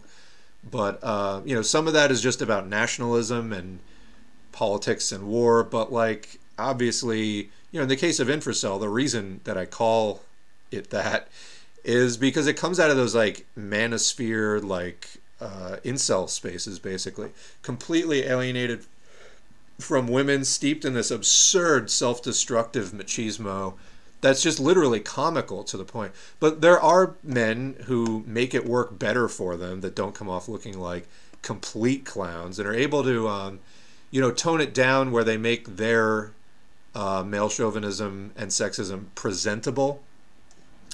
And, you know, some women actually go for it, unlike the incels where it just doesn't really work for them at all.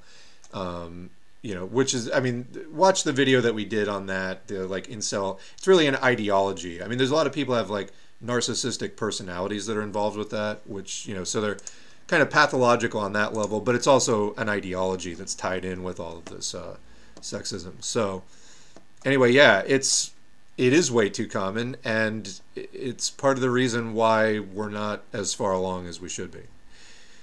Another comment. I joined the PCUSA. That is a group that splintered off of CPUSA in the last decade. A while ago, and within months this exact sort of shit cropped up. As it happens, I had already left for other reasons, but when I heard that, I knew I made the right choice. And somebody says, for every reactionary like these, you lose countless real comrades. And the person talking about PCUSA said exactly this. This is exactly what I'm saying. Our base is in these real comrades among the most oppressed. Growth does not come by constantly tailing white hetero men and their bullshit. So many, quote, communists uphold an image of the working class that is literally just your stereotypical reactionary white guy. Yeah. And it's true. How many people have been driven away by that kind of thing?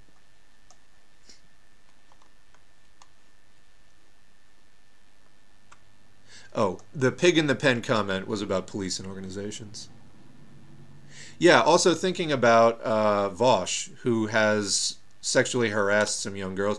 That guy's entire behavior, and you look at the following that he's got, it's exactly this stuff to a T. It's absolutely disgusting. I mean, let alone you mentioned young girls. I think he's harassed women of various ages, but the whole thing about the youth, I mean, the stuff that guy goes into, I don't know how you can get away with the stuff that he says and not be on the payroll. Personally, that's my opinion. He says stuff that is just illegal constantly. So, yeah. Yeah, and when you criticize some of these people, they just do these like bizarre ad homs, like it's just pure projection. But anyway, I mean, people like an infracell. They're a fucking clown, and they're online, and they have no reach in the real world. Unfortunately, that isn't the extent of the problem. There's, like I said, people who are smoother, who put this into some kind of real world practice, and then wind up being really destructive in real life. So anyway, we're going to leave it there for today. We're going to continue on this topic tomorrow.